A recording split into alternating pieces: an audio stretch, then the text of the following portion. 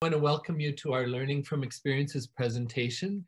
As most know, these showcase the work of our fourth-year students in a wide variety of projects that extend their education beyond the classroom and into the world. Always, it seems, with amazing and transformative effects. So first of all, I thank the students for doing such important work that does make us so proud. I want to welcome everyone joining us as guests today. This is, in my recollection, the 8th time we've done this event, and your involvement as audience and witness to the value of what the students are doing is key to the success of the program, truly.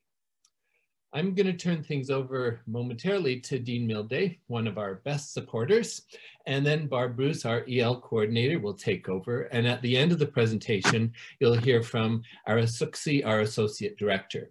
I thank all of them, as well as our program coordinator, Jen Tramble, for their care and commitment to making so much and all. So it's my honor to do the land acknowledgement, and then I will turn it over. Western University, as you know, is situated on the traditional lands of the Haudenosaunee, the Anishinaabe, the Lunapiwak, and the Attawandaron peoples on lands connected with the London Township and Sombra Treaties of 1796 and the Dish with One Spoon Covenant Wampum. These peoples have long-standing relationships to the land and region of southwestern Ontario and the City of London. And the local First Nations communities of this area include the Chippewas of the Thames First Nation, Oneida Nation of the Thames, and Munsee Delaware Nation. I take seriously the responsibility to work every day towards reconciliation with Indigenous peoples and with projects and attitudes that promote anti-racism and decolonization in our community and culture.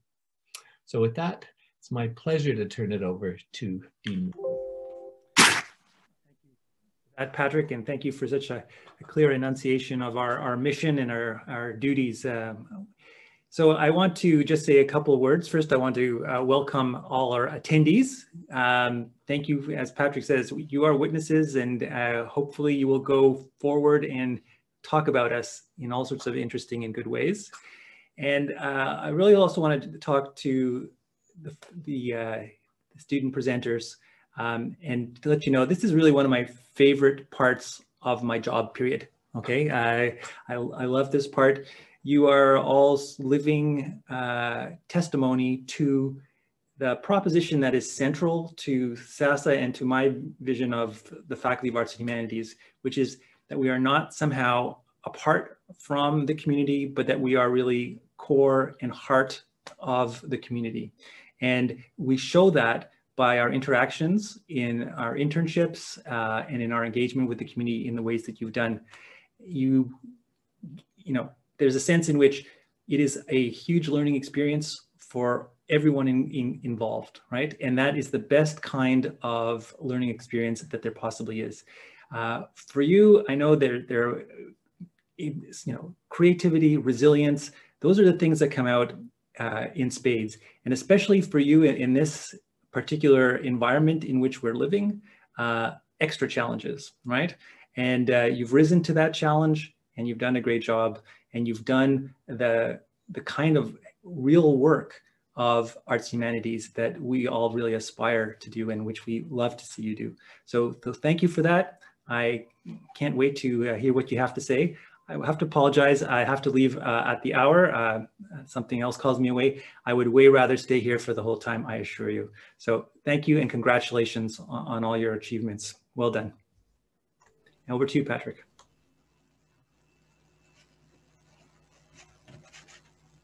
Well, actually, I'll just take over if that's okay.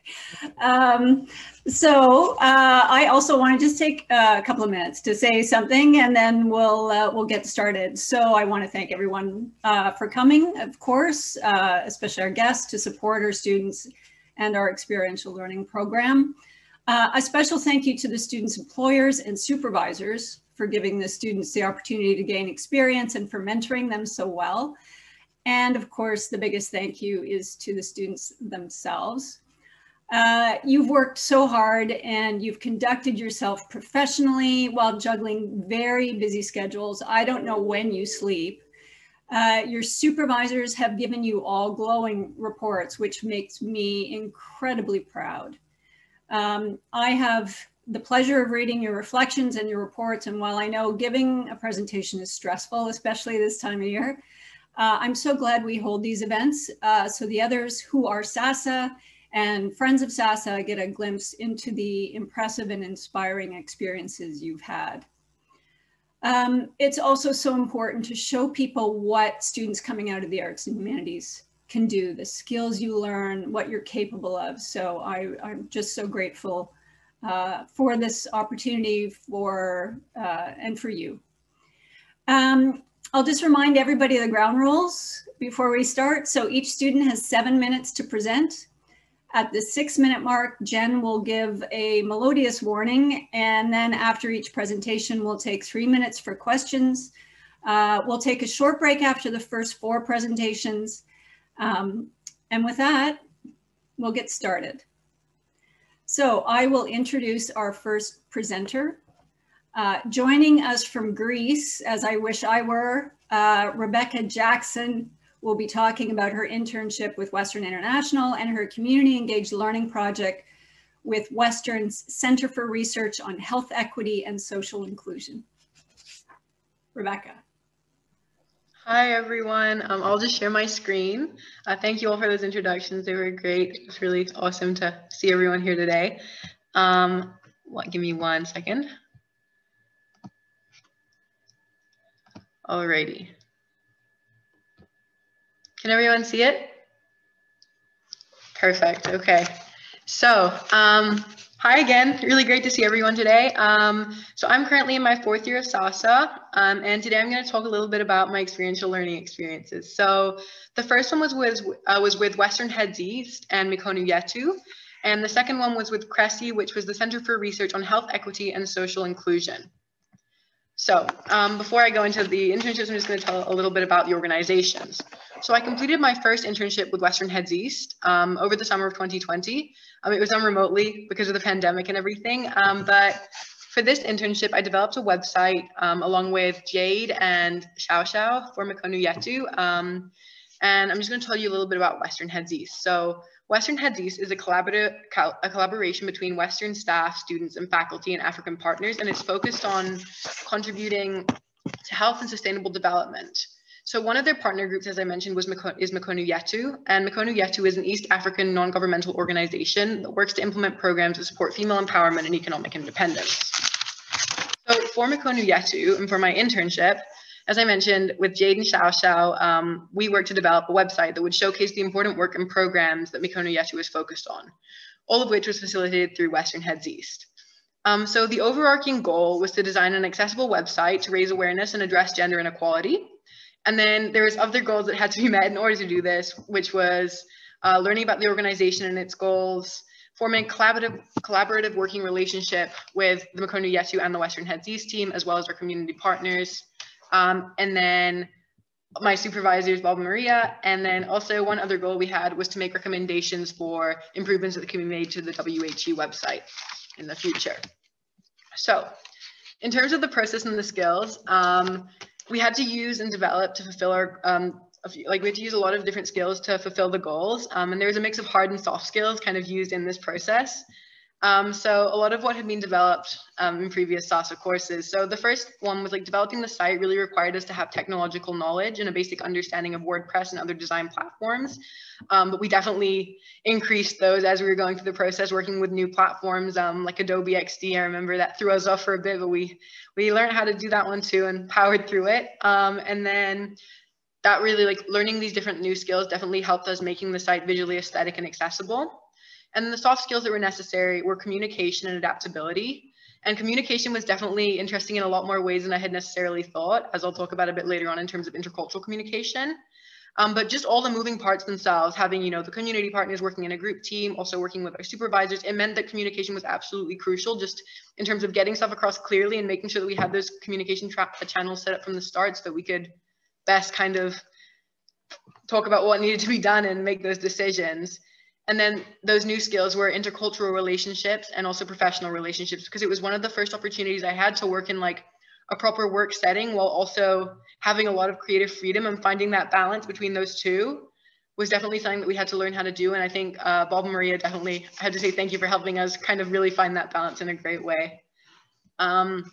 So just going on to those relationships a little bit more, all of them were very valuable. Like, they're definitely going to serve me well in the future. The first, in terms of working in a group, it allowed me to gain experience when it came to splitting up tasks. And also it gave me a chance to gain a lot of new perspectives that were different from my own. And just to see how other people think and kind of taking that into account in how I work in the future. And then the WHE supervisors were really great to work with as well, just in terms of providing support, ideas, and also I think they really trusted us to kind of make our decisions, and that trust gave us a lot of confidence in ourselves, at least gave me a lot of confidence in my decisions, and that was really great just for the process in general. And then finally, and I think one of the ones that was really, really new and great was working with Paul and Maimuna, which was our community partners from Ikonu Yetu.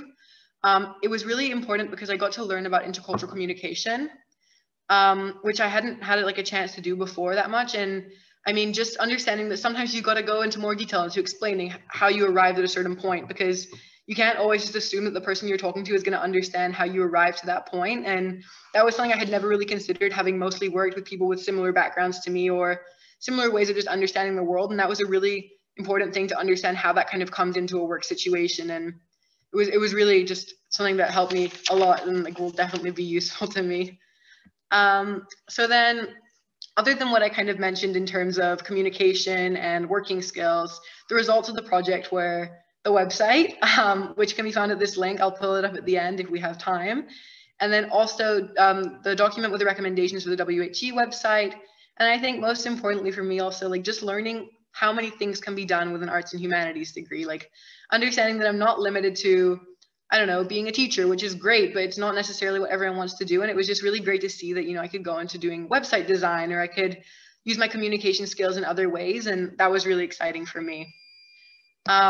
So then moving on to the second internship.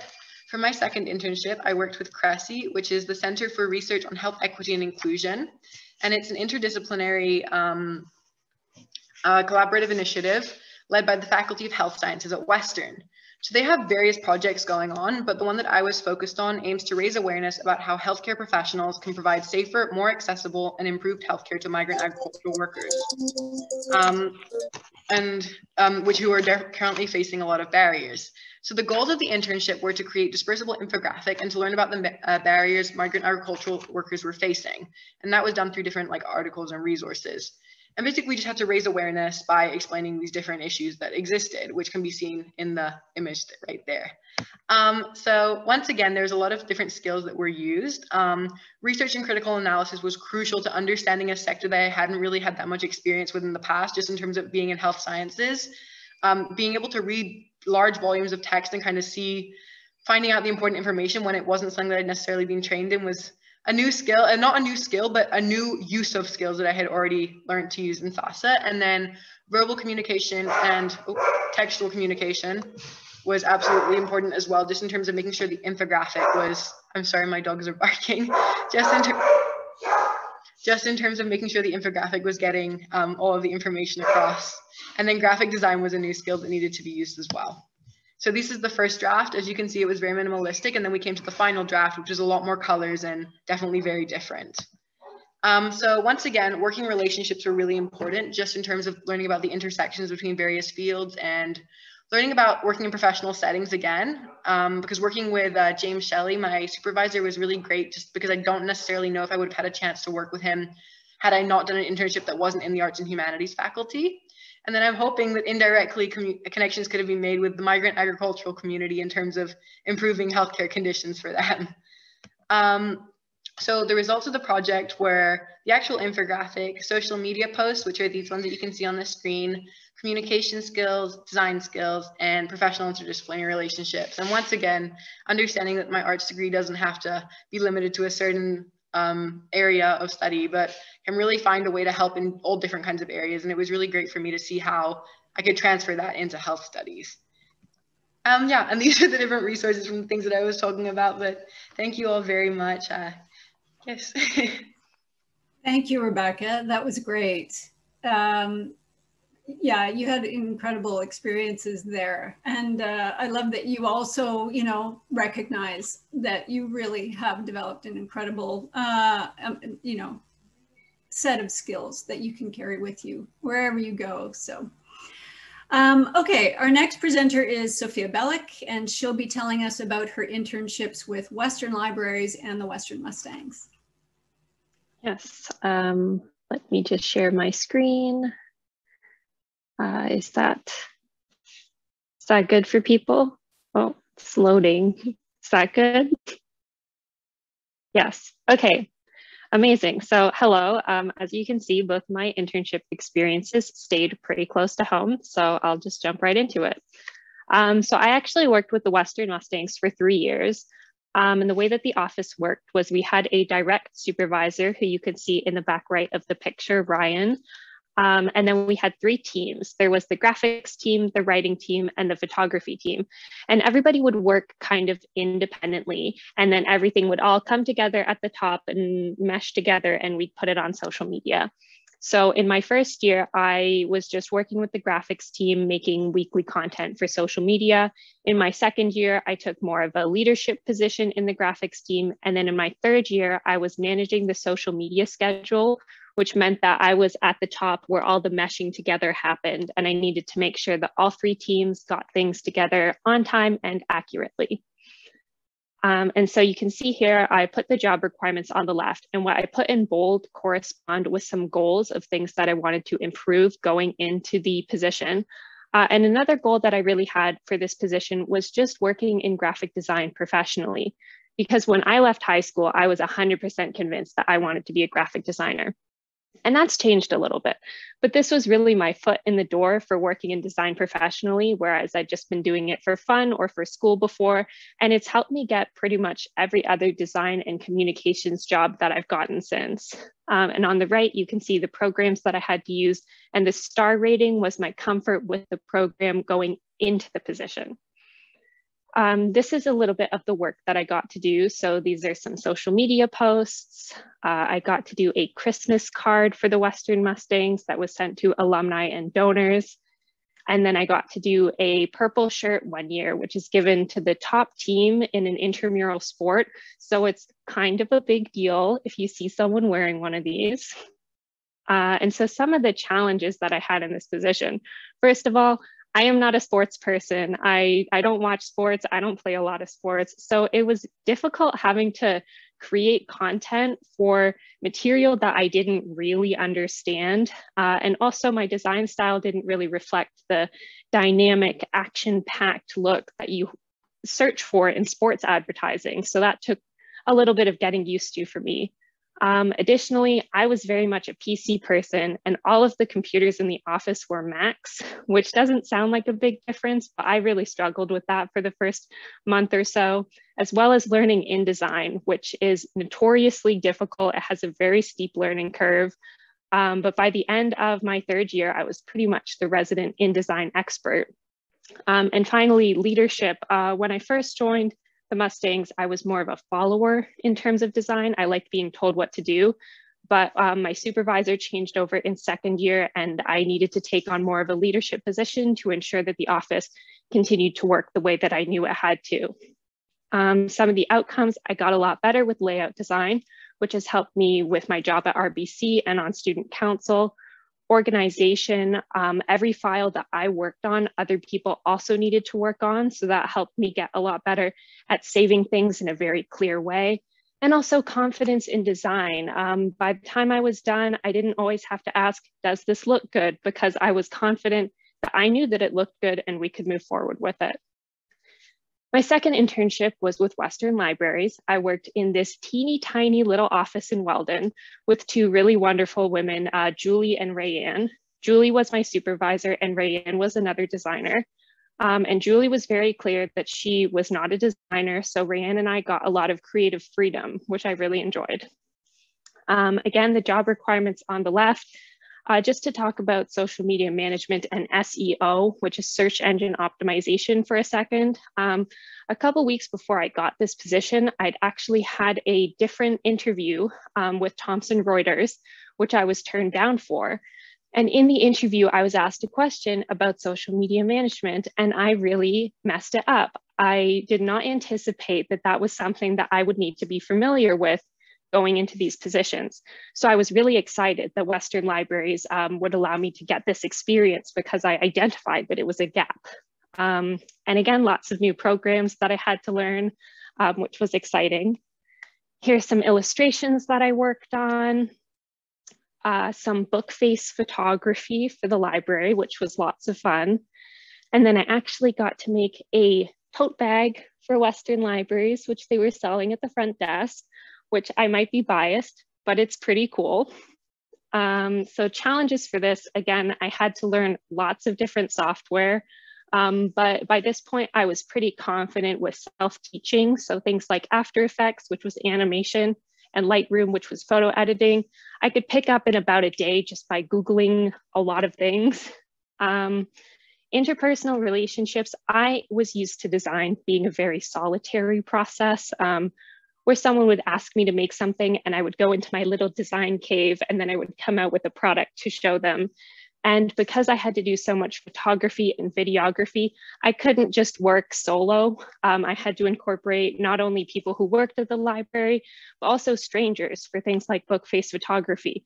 And so it took me a little while to learn to get out of my shell to incorporate other people, but I think that's been very helpful. And I got to work on my independence in a different way with long form projects such as the tote bag. Like I said before, Julie was very clear. Thank you. Julie was very clear that she was not a designer, that she didn't have a lot of feedback on things. So I got to guide the direction of that, which was both exciting and stressful. So what I got out of this, I did learn more about social media management. I got to use some really interesting programs, which I actually talked about in the job interview I had this morning. I got a lot better at incorporating other people into the design process, and I'm a lot better at approaching strangers to ask them for things, both about design and just in general. And because I was one of 2 designers in this small office, I got a lot more experience carrying projects all the way through.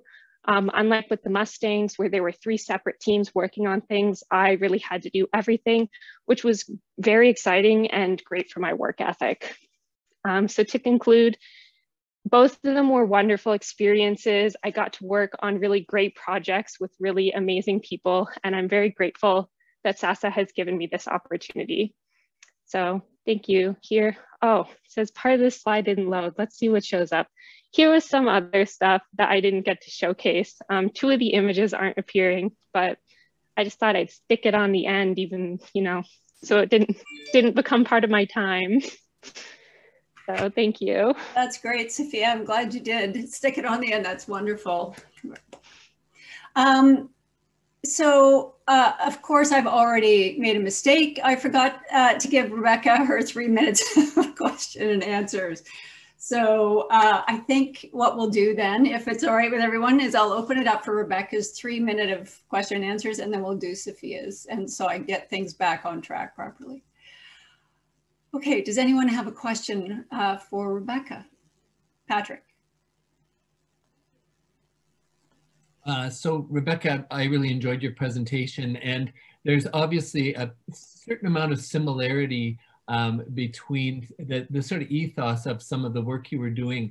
And at the same time, obviously the kind of people that you were connecting with were more sort of within the office as opposed to in the field, I guess, and that's partly the times we're in. But I wonder if you could, you're a real people person, so could you say something about, you know, whether it was sort of satisfying from a people standpoint, and were there ways that you sort of found ways to kind of connect that might have surprised you? Yeah, absolutely.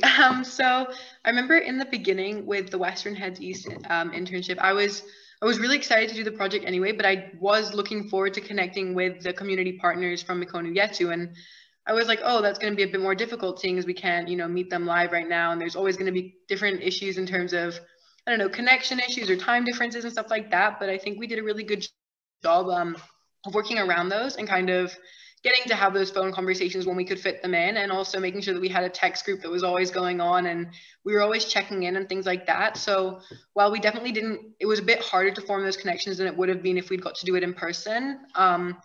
we still kind of were set up for success in terms of being put in contact with all these different people, and any gaps that we didn't get filled out from them directly. I mean, our supervisors at WHE were really great at kind of filling those in for us and making sure that we still knew a lot about the organization. And also Western Heads East internships is like a larger program where there's lots of internships doing different things. So there's other people in our group that we would meet with once a week, also doing things with Mikono Yesu, but different things, whether they're working in more of the health sciences sector, things like that. So that way, kind of all the different gaps of what was going on in the organization got filled, and we were still able to make those connections, even if it wasn't in the traditional sense. Great. Yes, it was breaking my heart thinking about you not being able to really connect. So that's good. Do we have any other questions for Rebecca? I would actually, I mean, you were telling us a bit about your, you know, how your career is moving ahead before we got started, Rebecca. So I'm always interested to know how these experiences did impact on a student's ideas about their career path. So, I mean, being an international student, I was always like very interested in, I think, intercultural communication, but I think until I got a chance to do these internships, I didn't necessarily know that it was intercultural communication that I was interested in.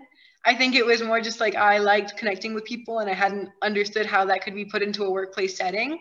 So these two internships, one of them being the intercultural connections, the other one being connecting through kind of design and also like words, was a really great opportunity for me to see ways that I can take that passion I have to connecting with people and communicating, and taking that to a level that can be used in different kind of jobs, because I always was like, how can I put talking to people into a professional, you know, situation, like, and make that what I really want to do. And I think this was a really great experience to see that it's not only that I would have to go into, I don't know, journalism, which is definitely one great option, but there's so many other ways I can do that and still be fulfilled and get those connections.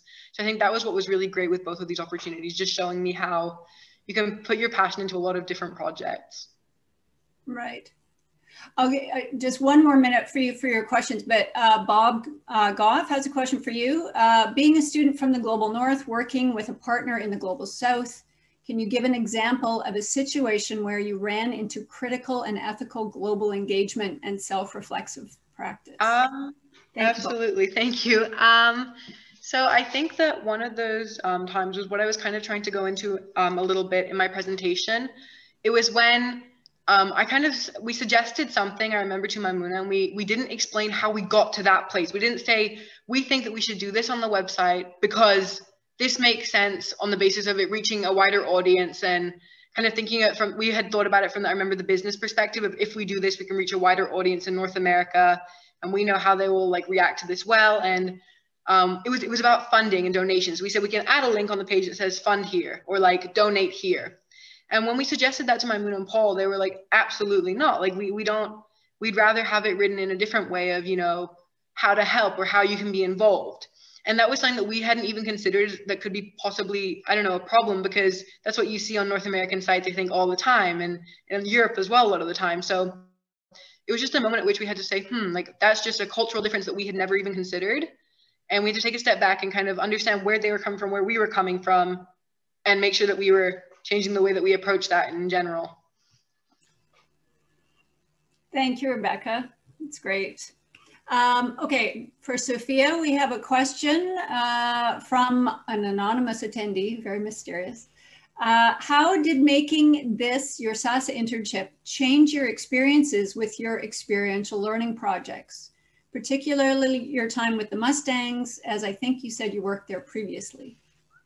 Yeah, so the thing that I really like about SASAH, and how I think that reflects in how I handle a lot of my work, is that because SASAH is interdisciplinary, it likes to throw you into a lot of potentially unexpected situations. I know the classes that you go into probably don't align exactly with your experience. So in that way, I think that it made me view the Mustangs work differently.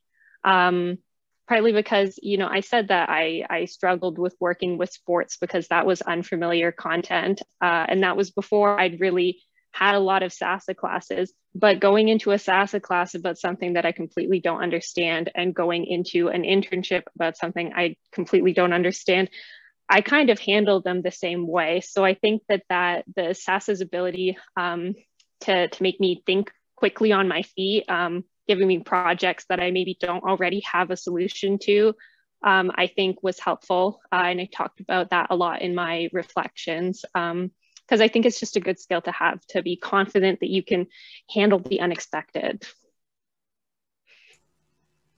Yeah, great, great. Era, you have a question? I do. Sophie, I was so impressed when you mentioned that you got to the point with the Mustangs where you are managing 3 different teams. And I wanted to ask you about how you learned to manage. Like, did that mostly come from the experience with the Mustangs, or would you say that there were some aspects of your courses and your programs in arts and humanities that contributed to that experience? Yeah, that's a good question. I do think that with the Mustangs, when I had to manage the social media schedule and make sure that everybody was getting things in on time, I think that was my first kind of leadership position. And honestly, I think I slid into it pretty easily because I had already been working with the team for 2 years. So I was pretty confident with how things had to work. And I knew how people needed to operate. So I felt like, hey, I can just make sure that they're doing it the way that they've been doing it for the past 2 years. I actually feel like I've used that though. I was vice president of communications of the Arts and Humanities Students Council this past year. And I think that the Mustangs helped me in that kind of leadership position because I'd gotten pretty good at keeping on top of other people's work, just the gentle little nudges and reminders here and there. Thank you. Any other questions for Sophia? I think there's one in the Q&A. Well, yeah, I wasn't. Oh yeah, there it is. Okay. So this is from Dennis Garnham. Excellent clarity in your presentation. Has your outlook or understanding of sports changed? What is one thing you learned about sports you didn't know before you began? Yeah, I would say that my outlook about sports has changed. I love all of the Mustang sports now. I went to pretty much every in-person football game. I'd say the thing that I guess I learned about sports teams, at least at Western, is the people on it are just so great and they're so thankful to the advertising and design team. One of my favorite memories from working with the Mustangs was we put, I think he was a linebacker on one of the billboards, and I don't think he'd ever been on a billboard before. And he like hugged my supervisor on the field after he saw it because he was so excited, because it's always the quarterback that ends up on the billboard. So I guess in some ways it maybe like humanized college sports for me because I had to work so much with the athletes and the people. And it was a lot of fun. I really enjoyed it. Great, thank you. Bob Goff, I don't know if your hand is up for Sophia or... Did you have a question, I didn't. That Bob? was still up from the last question. Sorry about that. Okay, good. I'm trying to watch about 6 things at once here. So there we go. Okay. Michael. Getting a question. Sophia, did I hear you say that your view of design and working in design changed through this experience? And how did it change and where is it going now? That is a good question. Yeah, I feel like I became a lot more adaptable with my design. Like I said, I think the toughest challenge was switching my design style from maybe a more softer look to the action-packed people running with footballs that I needed for the Mustangs. I think part of what changed about my outlook on design is I really like involving other people now because I think that getting other perspectives on design always makes it more interesting because I am definitely not the be-all end-all of what looks good. And I think that the Mustangs and Western Libraries taught me that in different ways with incorporating staff and athletes and strangers in the libraries, all sorts of things like that.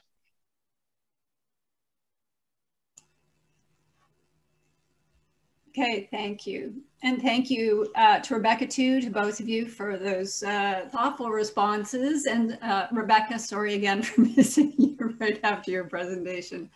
I'll settle into this. Okay, our next presenter then is Julia Campbell.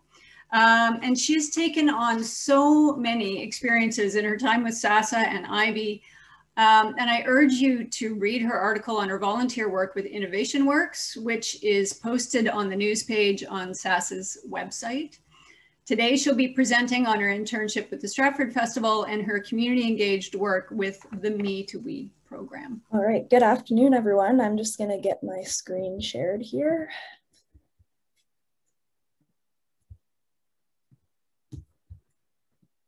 Okay. All right, can everyone see this okay? I just realized my laptop is unplugged, so give me one sec, it's gonna die. Okay, sorry about that. Ready to go. Hi, everyone. I could talk about this all day, but I only have 7 minutes, so I'm just gonna get right into it.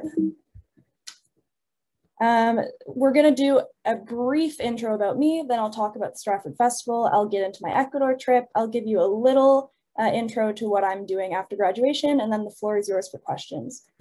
So about me, if you haven't met me before, my name is Julia Campbell. I'm a 5th year dual degree with IB and English Lit, and I'm from Stratford, which will be relevant later on. And here's a little bit about my interests. And I included this part not because I want to talk any more about me, but rather because it's fun when I reflect on these experiences now as a graduating student, how much I've grown along the way. Well, now I can give you this list of my interests and tell you how they connect to what I want to do in the future and how they connect to my experiences. Back in 1st year, and specifically back when I was doing these experiences, I couldn't have done that. And I really attribute both of these experiences to helping me get to where I am today.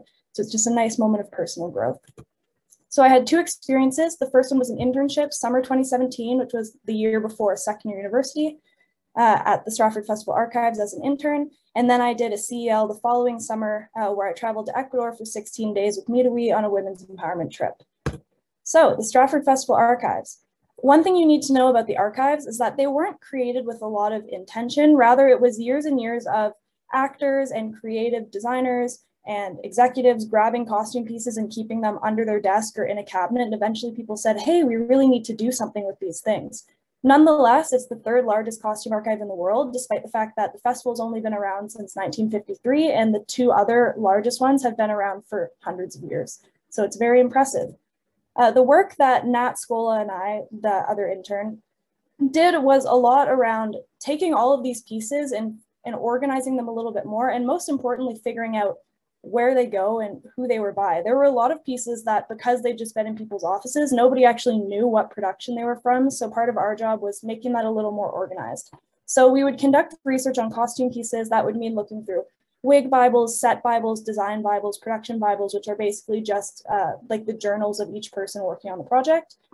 We would also create these descriptions for each piece, as well as take pictures of them with the goal of creating their first ever online catalog at the end.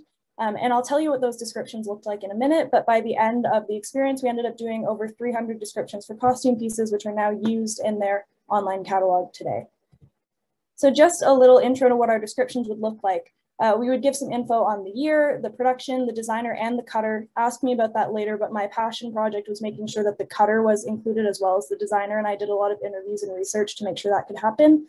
We would give a description. This is a little longer than usual, but I just wanted to show you how detailed they were, because prior to us starting, there would be about 7 descriptions that would just say red robe. And for a theater that does a lot of Henrys and Richards, you can imagine that that's confusing when you're trying to find a certain robe and there's 7 different ones in all different locations. And then we would give some info on the condition, the time period of the production, etc. So I had a few goals and I had a few outcomes, and I feel that all my goals were met. So the first one was I wanted to learn more about how business and the arts can intersect. I had this feeling that I was a true English major, and that when I was going to start IB, I would be selling myself out, and that business and the arts are mutually exclusive. And I wanted to learn how those 2 things could come together, and so I could actually feel like a business student as well as an art student. I wanted to learn professionalization skills. I wanted to learn what kind of workplace culture suits me, and I wanted to learn more about the festival. I've been going to the festival since I was a little kid, and I just wanted to learn more about what it's actually like behind the scenes. One of the most important outcomes of this experience was learning what a truly healthy workplace culture looks like. I'd been lifeguarding for a long time, and while I really liked that job, it wasn't a very healthy workplace. So coming here and getting to work with Lisa Giffen, my amazing supervisor, as well as Nat Scola and my other coworkers, taught me about what a positive workplace actually looks like, whether it be Lisa making us take 2 tea breaks a day where she would ask us about our lives and we would get to know each other better, whether it would be her letting us run with our ideas, but letting us know that she's always available to answer questions. I really felt supported, and I learned that a really positive workplace like that is possible to find, and that it's something that I should seek out going forward. I gained a truly treasured friendship with Nat. Her and I are still very much in touch, and in fact, we'll be at the same school next year, which is very exciting. I acquired the ability to guest production year and designer as a party trick. Ask me about that one. It's my networking specialty. It changed my perspective towards business school, where I now realize that business is just a support function for anything you want to do. A business education just helps you make sure any project, whether it's social impact, arts, etc., is sustainable. And lastly, I learned all the things that come with a big girl job, like how to wake up early and how to email my supervisor and all of those things. And here's some fun pictures that we can look at later if you want. My second trip, my Ecuador Women's Empowerment trip. I want to tell you a bit about what I mean by a women's empowerment trip. So the goal of this trip was cultural exchange. I was terrified that this would be some kind of white savior trip. And I really didn't want to go into these communities where we weren't wanted. But the goal of this trip for me was that you would be going to these communities and we would be learning a little bit about each other. And specifically with the women's empowerment, our goal was to meet with other women's groups there so they could tell us how they're empowering women in their areas. We would tell them how we're empowering women at home. And because of that, we could share best practices and get better. The theme of this trip was empowered women, empower women. And I really found that to be true throughout the trip. So first part of the trip was in Quito. This is the capital city. We were there for 2 days. It was mostly team building, but we also did a tour with Isabella. Happy to talk about this more, but it's not the most relevant part of the trip. Second part of the trip was a week in Chimborazo, which is up in the mountains. This was my favorite part of the trip, and we had 4 main activities. The first one was working on a school build site. Thank you. Was working on a school build site. We also did a lot of team building exercises every evening. We met with women's groups, like I said, to exchange stories, and we also did a day in the life. Happy to talk more about all of this. I just wanted to highlight at the build site and the other one we did later, it was always that the local production crew got a day off while we came in to support the local leaders. So it wasn't us bringing in our own workforce or pretending to be construction workers. Lastly, I spent a week in the Amazon, which is the Kinambu community specifically. We worked on a build site. We did environmental education with our jungle guide, Carlos. We did cultural education with with a local member of the indigenous community, Sandra, agricultural education with Mr. Vargas. We met with more women's groups and we did a lot more team building. Please ask me about this. And in terms of goals versus outcomes, I wanted to learn more about Ecuadorian culture. I wanted to learn more about global development, women's empowerment, how to make my feminism intersectional, and I wanted to make some like-minded friends. And I feel like I achieved all of these. I had a true cultural exchange. I feel like I took a first step towards global citizenship and intersectionality. And I want to highlight first step here because I don't just become a global citizen because I did a trip like this one time, but rather it showed me a trajectory that I can continue to follow to improve myself.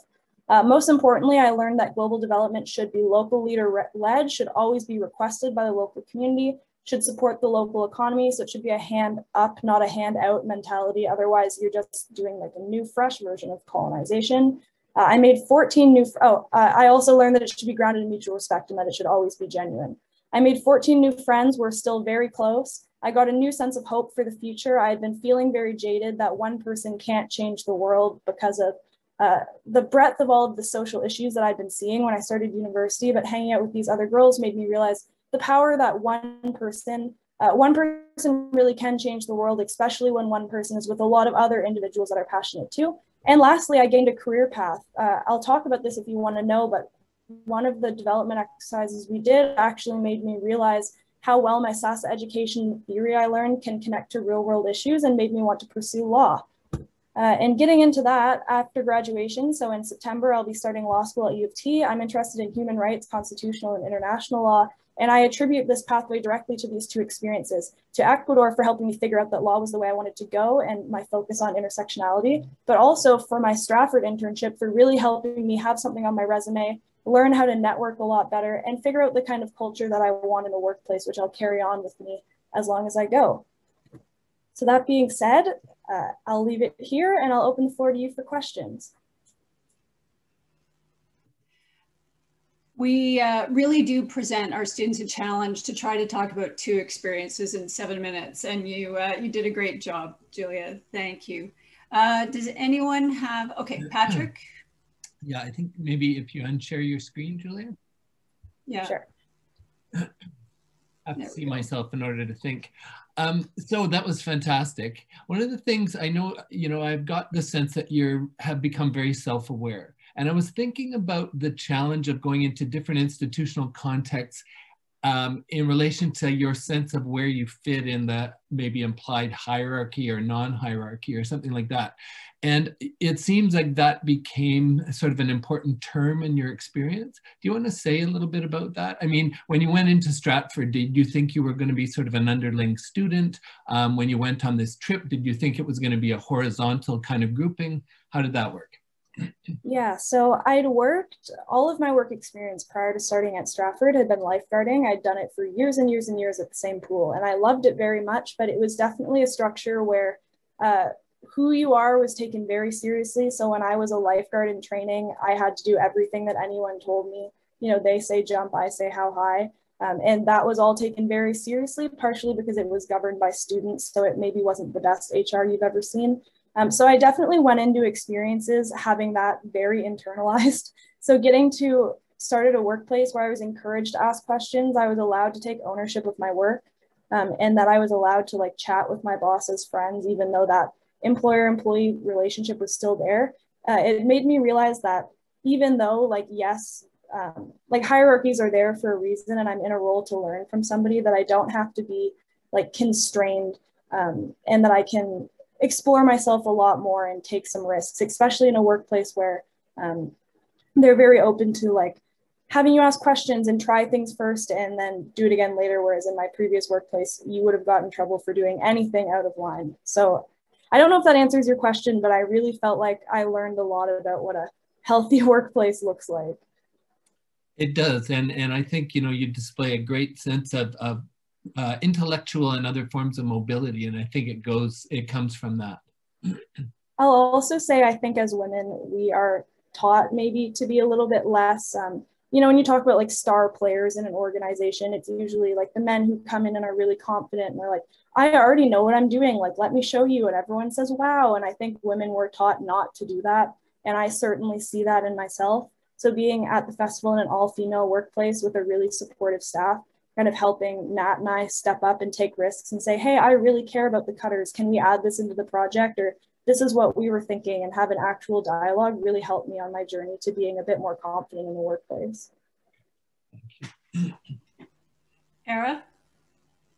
Julia, that was great. Thank you so much. This is not one of the questions you invited us to ask you, but nevertheless, it's the one I want to know about, and that is about the cutters that you just mentioned now.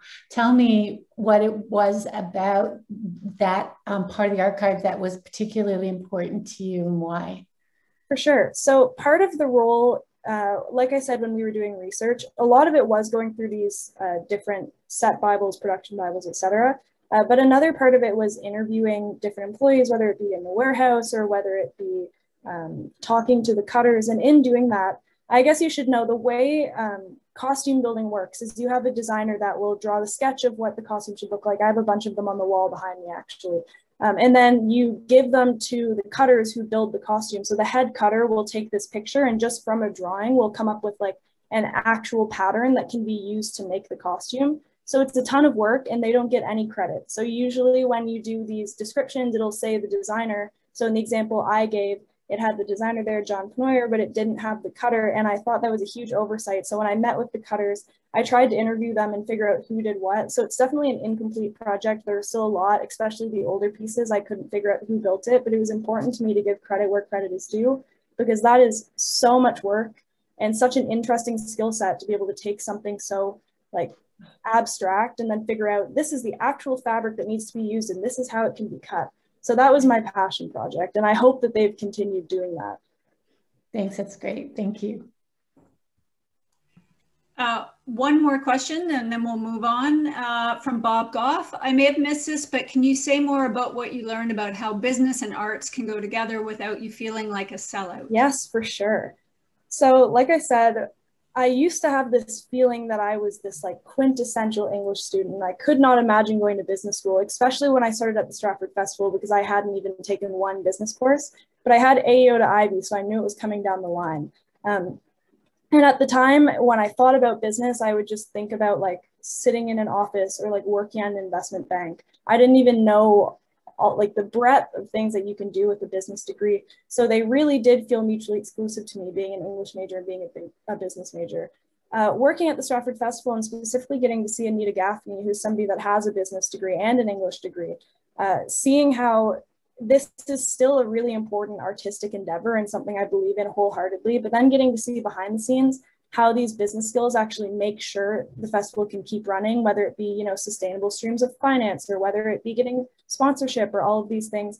It made me realize that a career in business is not me moving away from the arts, but is rather me gaining a skill set that can allow me to actually support really important endeavors, whether it be in the arts or social impact, et cetera. I now learned that the skills that I'm gaining will just help me make sure any project I want to do is sustainable and actionable, if that answers your question. I'm sure it does. Yes. Thank you. Thanks so much, Julia. We'll move on then. The last presenter before we take a break is Xiao Kui. She'll be talking about her internship with Western International and her community engaged work with the nonprofit Single Women in Motherhood. Hey, hello, 1 second.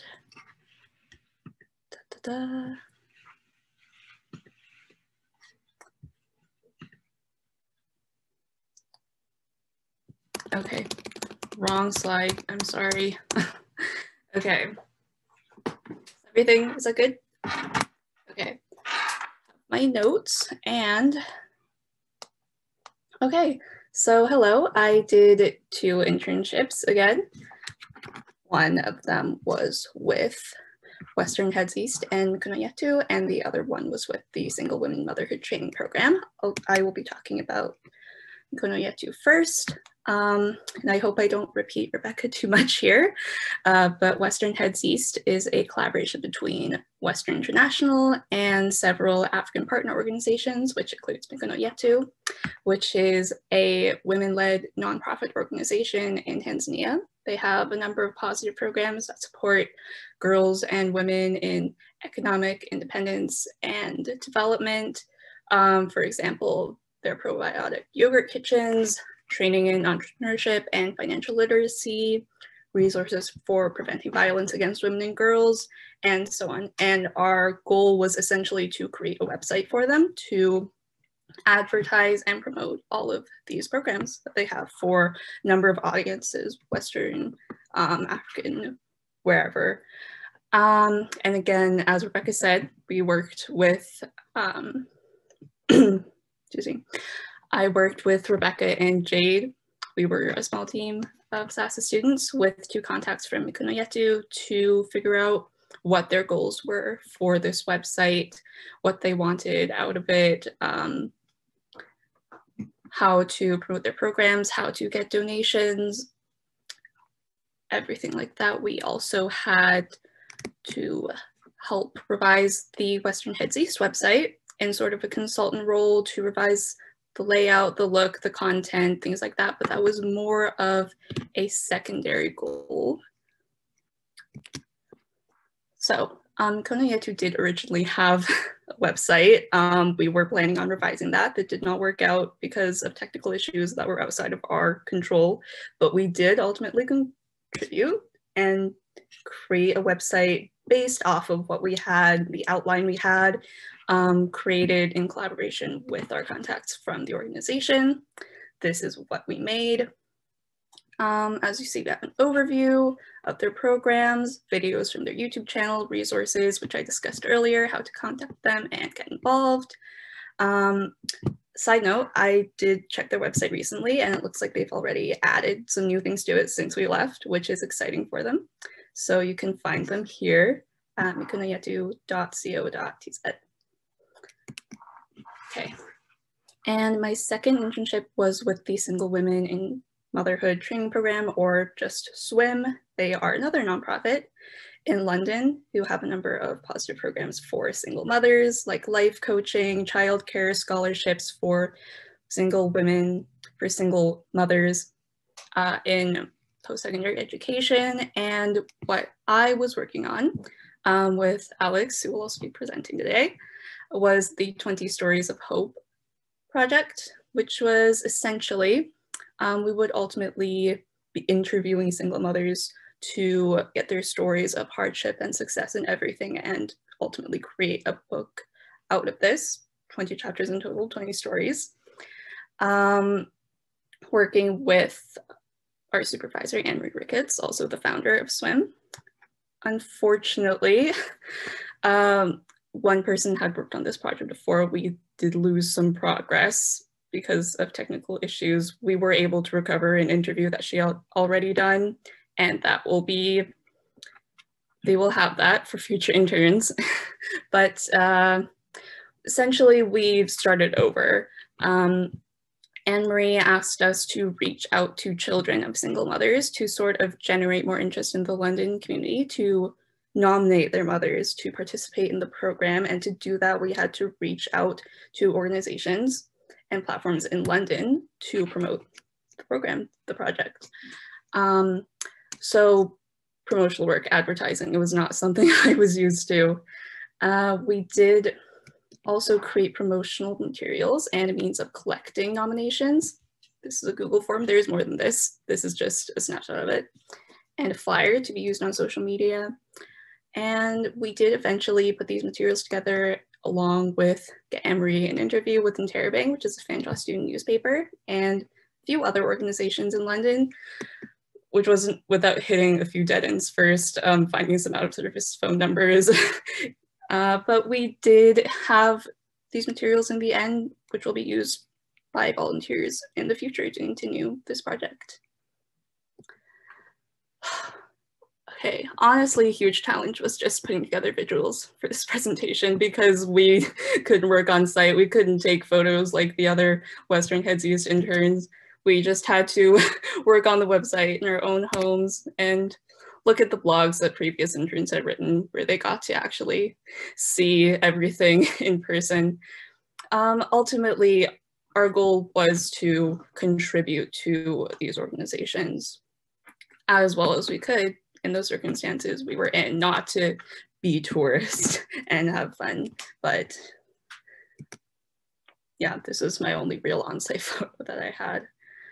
But I do feel that I learned from all of these challenges as well. I feel that the remote nature of these internships really made us aware of the importance of consistently communicating with our partners to understand their goals and needs and how we could best support them.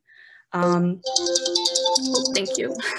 And also another huge thing, I feel that neither of these were internships I would have actively sought out on my own. When I was looking for internships, I looked for editorial internships and things more on the creative side because that was what I was used to. But I feel like being open to trying something completely different really helped me because I picked up some skills that I wouldn't have if I insisted on going that route. I learned how to use WordPress, which is something I wouldn't have done on my own. At one point I had to use Audacity to edit a sound file to make an interview anonymous for future interns. I had to make cold calls, which was terrifying, but that, you know, in any position, you have to know how to talk to people and how to communicate with people. And ultimately, I also had to remind myself to have some compassion for myself and for everyone, because it's no one's fault that we're in the situation we're in. And I think I am grateful and proud nonetheless for everyone and for what we were able to accomplish. So yeah, thank you. Thank you, SASAH.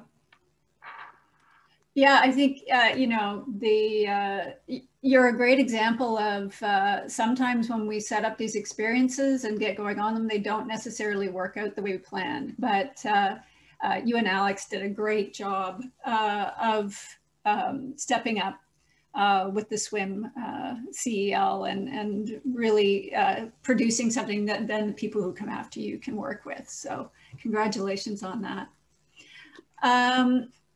So, Patrick.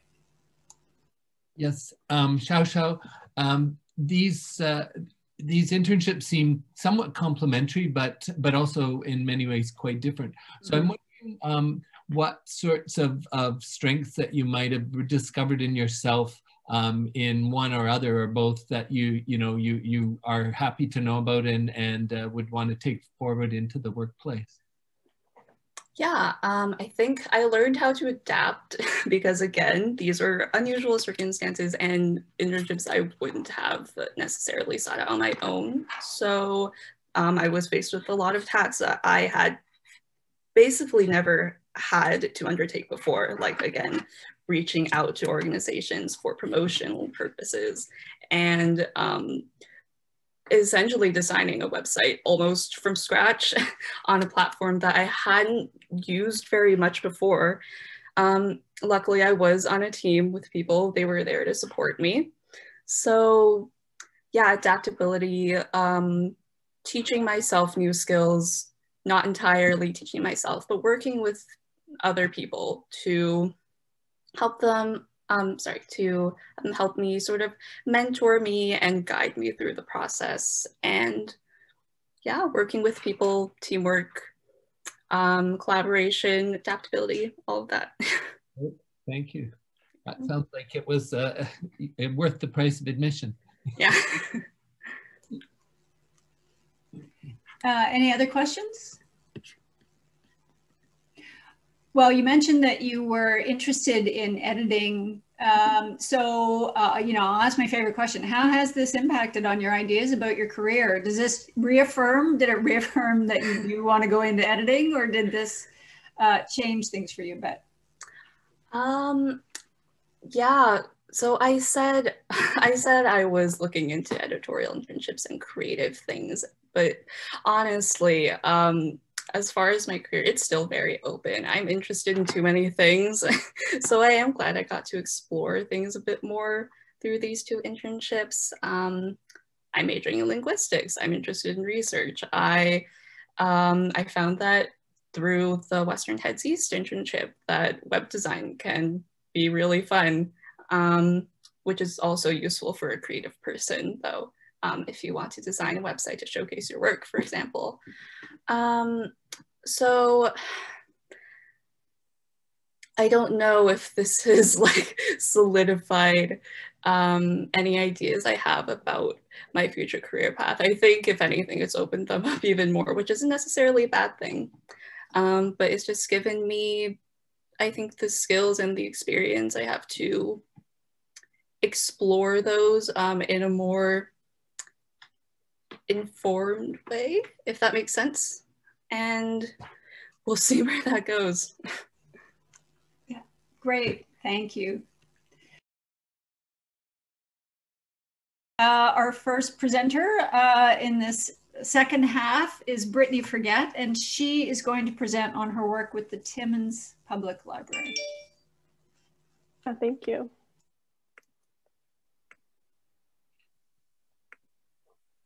All right, are we all looking at a PowerPoint?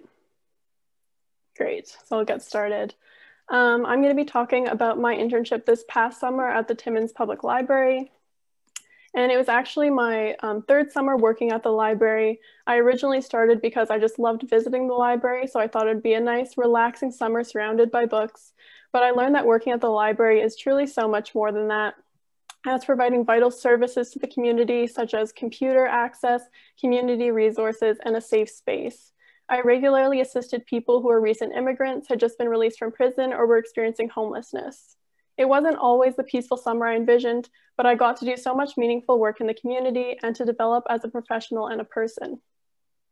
So my SASAH internship took place over the past summer in the middle of the pandemic. As I rejoined the library, my coworkers were also just returning to on-site work after spending several weeks at home. But the library was still closed to the public throughout the summer, so that really challenged us to provide our services to the community in new ways. So even though it was my third summer at the library, I knew that this one was going to bring new learning opportunities. Specifically, I hoped that by working collaboratively with a team to provide resources in new innovative ways and to maintain communications and connection with the public, I'd further the development of the communication, teamwork, problem solving, and time management skills that I'd been gaining throughout my education in SASAH. I also wanted to become more engaged in the community and to learn how to keep building those community connections even in these challenging times. I hope that by making this a SASAH internship, I'd have the tools to reflect more deeply on the skills I was developing and the kind of meaningful work that I was doing at the library. So my internship supervisor was Erin, who was our assistant library director. So we were in really close contact. She'd support me with any issues I faced, assign me my projects, and provide me with constant feedback on work. But throughout the day, I was mostly in contact with my coworkers, library clerks, reference staff, children's program directors, and we all work really closely at the library. There's usually also 4 summer students, but I was the only one this year, so I had a lot more responsibility on my plate. My duties were a little different than summer than usual, so I was assisting patrons now mainly over the phone, answering questions about library and city services, walking them through the use of our online resources, which were really popular this summer, and taking curbside pickup requests, which I would then fulfill by retrieving the materials, scheduling pickup times, and making curbside deliveries. I'd also quarantine the items when they were returned and then reshelve them. There was definitely an adjustment period for me and I think my other coworkers as well, because these were all new procedures that were introduced. So we made some mistakes, but ultimately were able to pull it together really well. And because this was my 4th summer, I had a lot of added duties and responsibilities. So for one thing, I did hours of training on serving patrons experiencing homelessness, which was really important to me because the library is a safe space for so many people in our community who are experiencing homelessness. And even though the building itself was closed, lots of our patrons were still in the vicinity. So we were trying to maintain our communications and provide any resources that we could. And those are all skills that I definitely want to keep with me moving forward personally and professionally. I was also responsible for social media content and organizing a story walk at the library. So I'm going to focus more on that now. So first of all, we weren't seeing many of our children's books being checked out because kids really love to come into the library, touch everything, look at everything before choosing their books. So I made these videos highlighting our new books for each age category and edited them all together so that kids could see what our new books were, and it really helped increase the checkouts of those materials.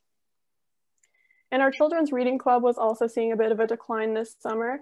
So I made these videos promoting our grand prizes, which were 2 kayaks this year. I was given basically complete liberty over the video, so I got to be really creative. And what I ended up doing was some stop motion animations of little stuffed animals that looked like they were paddling through the library. I also scripted and recorded the voiceovers for the videos and edited it all together. So these are stills from the French and English version of the videos because all of our materials have to be bilingual because the community is, there's lots of French speakers in our community. And the reading club ended up picking up a lot of steam and some lucky members got these kayaks at the end of the summer. My biggest project this summer though was definitely putting together our bilingual story walks because patrons couldn't come into the library this summer. This was our way of going to them and continuing to interact with the community from a safe distance. So for these, we basically set up storyboards around prominent paths around town so that people could walk around and read a story as we went. And there were a lot of steps in these in order to realize the events, and I had responsibility for a lot of them. So first of all, I made this schedule to manage me and 2 children's program coordinators, and it included all the deadlines and steps that we needed to take to make sure the event was a success. So I was in charge of making sure everything was done on time and managing the team. I was also in charge of making the promotions. So I created these posters that were shared on social media and in the Timmins Press to promote our 4 story walks. And it was my job to create the actual storyboards by basically tearing apart brand new books and re-plastering them onto the storyboards, which I then set up on the day of the event. And I got to be there the whole day of the event with a coworker where we set up this booth and got to interact with the community and promote our programs. So we engaged with over 100 people at each of these events, and we got great feedback on it. So it was definitely a great addition and really a focal point to our pandemic programming because it was the only time, that we really got to meet in person and create that sort of connection.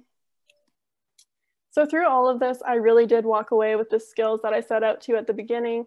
My communication skills were honed as I walked patrons through our online services over the phone in both English and French. And I worked really closely with the library team, especially when collaborating on projects like the story walk, so I gained a lot of teamwork skills. Problem-solving skills definitely also came from handling all the mistakes and issues that inevitably came with adapting to our new duties at the library, but we ultimately got great feedback on our services, so that was really nice to hear. And my time management skills were also really stretched. I had to balance meeting all of my personal deadlines for projects while also working at the front desk at the same time. And I also, through the summer, gained a lot of useful skills that I wasn't expecting to at the start. So I got marketable experience doing social media promotions when I designed a lot of the promotional content that I've displayed. And I also gained team management and event planning skills by leading the team to realize the story walks. The SASAH internship really helped me tease out and reflect on these skills and meaningful experiences that I was gaining. And that in itself is really valuable as I'm now marketing myself and these skills to potential employers.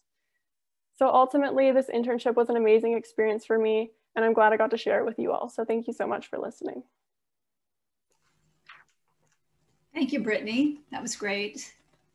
And I have to repeat what Madeline Lennon said, what a beautiful library. And that's what I was thinking. It's like, wow, I don't think I'd ever leave if that was my local library. So, so we'll open it up for questions. Patrick?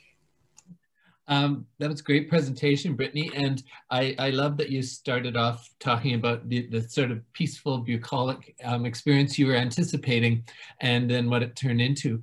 And it strikes me that the library is, to generalize, is a much more multifaceted environment today than maybe it was. And it probably always was anyway. So I wonder, based on your experience, so this is quite a specific question about the library, but do you think that your experience was particular in being as complex and demanding in so many different ways? Or do you think that that's the life of a lot of people working in libraries, to have to be really, really sort of diverse practitioners?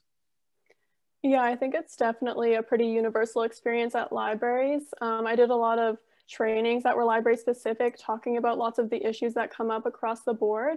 But the Timmins Library, I think, is also, because it's in such a small community, and it's our only library, so it's really brings stuff together maybe even more than in other places, and it's really close. It shares a building with lots of other services like employment options, mental health services.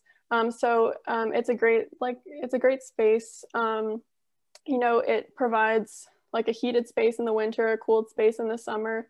For people, lots of times it's their only way to get internet access or computer access. And for lots of people, they just want to come in to get a social interaction. So lots of libraries, I know ours is a little small for this, but lots of bigger libraries have social workers on their staff, because it really is it's a place where you get such an intersection of people that to kind of bring all the services together and really reach those people where they are really requires a lot of skills that so I was able to develop some of them, get a little taste of a lot of different kinds of services and work in the community. Wow. Sounds like a perfect place to mine the skills of a SASAH student, if you ask me. Thank you. Other questions? Well, I wanted to ask you then, when the library itself was closed, and you were talking about how it's actually an important space normally for people who are experiencing homelessness. Can you talk a bit more about that and how that kind of played out for you last summer? Yeah, it was obviously really unfortunate. That was probably the biggest loss, was that we weren't able to house a lot of our regular patrons who are experiencing homelessness and who come to the library for just a safe space, an air-conditioned space, and some social interaction throughout the day. Lots of our patrons were still, like I said, around the vicinity of the library. We have benches outside, picnic tables outside. So coming in and out of the library, we would try and interact with them, and we posted some resources in the window, like the hours of the local soup kitchens, because those were always changing over the summer. And I think like my CEO, Carol Ann, was a super great example of really working to continue those relationships. She would spend like her lunch breaks out on the picnic tables and always interacting with people, even, you know, during her breaks. So it was really great to see that example and to do what we could, but obviously it was a really unfortunate situation, and it definitely had like a negative impact that really like made me see how important it was to have the library be open and the important services that it provides. Yeah, it's so much more than a place where we keep books. So that's great. Thank you so much, Brittany. That was wonderful. Yeah, I can actually, Barb, I think there was one question. Oh, is there? Oh, there is in the Q&A. Thank you. Madeline Lennon asked, did you experience teamwork with the library staff? Yeah, for sure. And I think it was like my first really work experience where I worked with a team so closely. Like everyone at the library is really close in all the different roles, and I work with, you know, everybody on every day. So that really solidified that that's like something that's so important to me, is the staff and the connections that you make with the staff. And especially working on the story walk is where I really was my first like management experience. So that was like a real challenge, trying to like manage these coworkers who were really like above me on the scale of the library. But just everyone works so well together, and it was like really something that I want to make sure I have going forward in whatever careers I pursue next. Yeah, great. That's great. Thank you. Okay, we'll move on. So Caitlin Lonnie will present next on her internship with the Grand Theatre. Thanks, Barb. So I will just share my screen.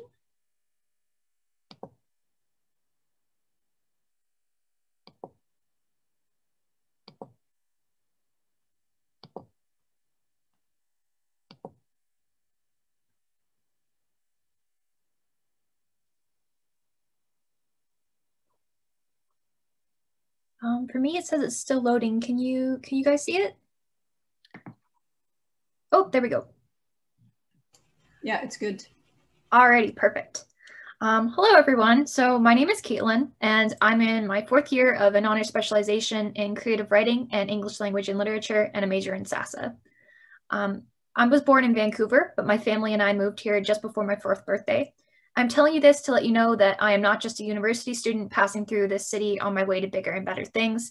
London is my home, and I love it for all the things it has to offer. For my SASAH internship, I was lucky enough to nab a position at one of London's most prestigious cultural landmarks, one I have visited since I was little, and I'm excited to tell you about my experience today at that place, the Grand Theatre. So my involvement with the Grand was actually in the works as far back as December of 2019, but when COVID hit, the theater industry was devastated, and in the scrum of things, the internship was understandably canceled. However, this past summer, with the assistance of Dr. Bruce, I reached out to see if there was any way I could still be involved in the project that had originally been proposed as the focus of my internship. And now, over half a year later, I'm very pleased to be here to tell you a little about my amazing experience with the Grand as an intern. So just a little background first. If you don't already know, the Grand Theatre is London's central hub for all things live performance, and the theatre is regionally, nationally, and even internationally recognized for its beautiful and professional work. The Grand is also special because of its focus on educational, community, and youth programming, such as through the High School Project, which is a show where local high school students are mentored and coached in all the different theatre departments, culminating in a student production on the main stage, the Spree-It. So that's, there's a picture of Les Mis, I believe, in the bottom left corner. They also run the 100 Schools, they also run 100 Schools, which is a program that involves the Grand touring a professional theater production around to local elementary schools to introduce theater to kids at an early age. So the Grand, as we would recognize it today, has been operating since 1901, so it's very much a cultural staple of London's art scene. However, since the building is pretty old, that means that a lot of upkeep is necessary. Previously, it had last been renovated in 1978, so over 40 years ago, but beginning last spring/summer, the Grand started to undergo a multi-million-dollar renovation and modernization of its spaces once again. So my role as an intern at the Grand was primarily to assist their education coordinator, the lovely Megan O'Hara, in creating a souvenir publication that would document this year's renovation, recap the history, talk to current staff, etc., just to sort of say, this is where the Grand is at this moment in time. A similar souvenir book was created for the 78 renovation, and it was one of the first things I was given to flip through to see what I would be helping out with in my internship. Back in September, Megan and I started to meet on the regular to discuss what specifically I would be doing, and she tasked me with being the primary interviewer of theater staff, board members, and donors on their history and experiences with the Grand, and to get their thoughts and attitudes coming into this significant renovation. So over my time in the internship, I interviewed 18 incredible people. I talked to people in the props, wardrobes, and carpentry departments, artistic administration, the box office, technical directors, and so many more, as well as the two head honchos of the whole operation, Executive Director Deb Harvey and Artistic Director Dennis Garnham, who I believe is here today. So thank you very much for being here. Before jumping into the interviewing though, Megan had me brainstorm questions to ask the interviewees, such as, why are you excited about the renovation? What are you looking forward to in a post-COVID theater world? And what have been some of your fondest or proudest memories of your time at the Grand? She then edited and okayed my questions, and I was off. So for the interviews themselves, they were mostly conducted over phone call or Zoom, as you can see by my lovely Zoom collage of faces here. But back before winter and the lockdown, I had a few in person as well at the Grand, at Victoria Park, as pictured to the left, or at the Talbot Center downtown, which was really nice to get out of the house and not be stuck on Zoom all the time. I audio recorded the interviews on my laptop using Audacity, and then once I finished, I would set about transcribing the interviews so that Megan could read them and pull quotes from them for the publication. And I usually tried to get the interviews turned back to her within a week, although some interviews definitely took a little longer because they ran longer, sometimes up to about an hour and a half. In terms of deliverables, I just wanted to give you all some stats that I found really interesting. Out of the total 12 interviews that I conducted with 18 interviewees, that amounted to nearly 600 minutes of interview time, or almost 10 hours of content. If you're a bit of a geek, that means you could watch the Justice League Snyder Cut twice, back to back, and just squeeze in the original one as well. The transcripts themselves amounted to over 80,000 words, which would be the length of about a 300-page book. And all of the recordings and documents took up a folder on my laptop totaling 12.7 gigabytes, which I can tell you my poor laptop was not happy about.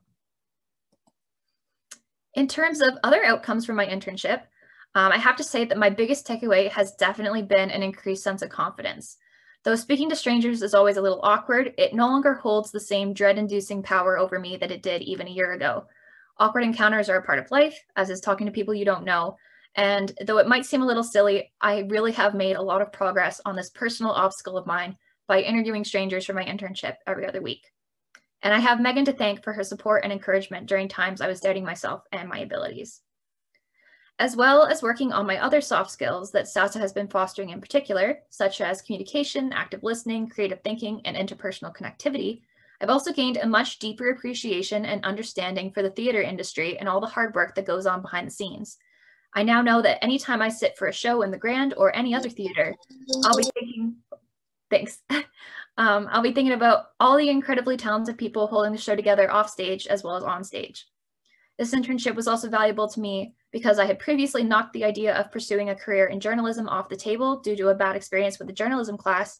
However, this internship has actually put it back on the table as an option. I really enjoyed speaking with people and listening to their stories, and while I'm certainly no Oprah, I learned that I'm better at thinking on my feet than I thought I was. Finally, this internship was significant for me as a Londoner as well, because I'll be making a little contribution to the Grand's and London's history. Like I mentioned, I looked through the 78 renovation souvenir book at the beginning of my internship, and it just blows my mind that at some point in the future, my name will be in a very similar souvenir book that someone, perhaps another 40 years down the line, might look at during the next renovation. Things weren't always smooth sailing though, and I definitely experienced my share of challenges, from miscommunication about whether I would be able to conduct interviews at the Grand itself with the construction going on, to my own nervous disposition about juggling school and the internship, to technological challenges that left my final interview all garbled up and a pain to try to transcribe. The greatest challenge, though, was hearing so many stories about the Grand Theatre and not being able to be in the space itself, which is what my internship project was all about. I really wanted to be able to see everything that was going on with the renovation and experience the spaces in person before they were changed forever. And while I was lucky enough that I was given a full building tour last March, I'll always be a little sad that COVID made things so difficult. Nevertheless, I thoroughly enjoyed my time working with the Grand and with my supervisor, Megan, and I know that this experience will continue to have a valuable impact on me moving forward. Before I finish up, I just want to plug the Grand Theatre again and say that when it reopens and it's safe to once again gather in large numbers, this is going to be something you're not going to want to miss. The space will be entirely different, renovated and modernized, really open, light, and inviting. And with all the wonderful content that the Grand produces, there's always something for everyone. I know I'll be there at the very first show that I can to see what everything looks like and to experience the magic once again. Thank you for listening to my presentation, and if anyone has any questions about my internship experience, I would be happy to answer them. Thank you, Caitlin. That was great. And I just want to make a correction, though. You're not an Oprah yet. Thank you. Oprah wasn't Oprah when she was your age either. So, okay, if you would unshare your presentation, and then we'll see if there are any questions. There we go. Thank you. Patrick? And we'll start with Patrick's question. That was great. Caitlin, including your slides are beautiful. This is maybe a slightly trivial question, but I hope not. You interviewed a lot of people and they obviously work in different facets of the theater. So in addition to probably talking about some of the specifics of their experiences, did you notice other kind of patterns of interest, we might say, that they had in the theater? Like, did some seem more interested in the past and others in the future? You know, any surprises in the sort of, I guess, some sort of pattern you might have seen in the kinds of things that they like to talk about? Mm-hmm. So one of the questions that I did ask when I was interviewing people was whether or not the Grand and its history and its feeling of history had any impact on the work that the people did today. I got mixed responses. Sometimes people were like, yes, it's such a pleasure to work in such an old building and I feel the history around me every day and it makes me want to be so much better and to like represent the Grand on that scale.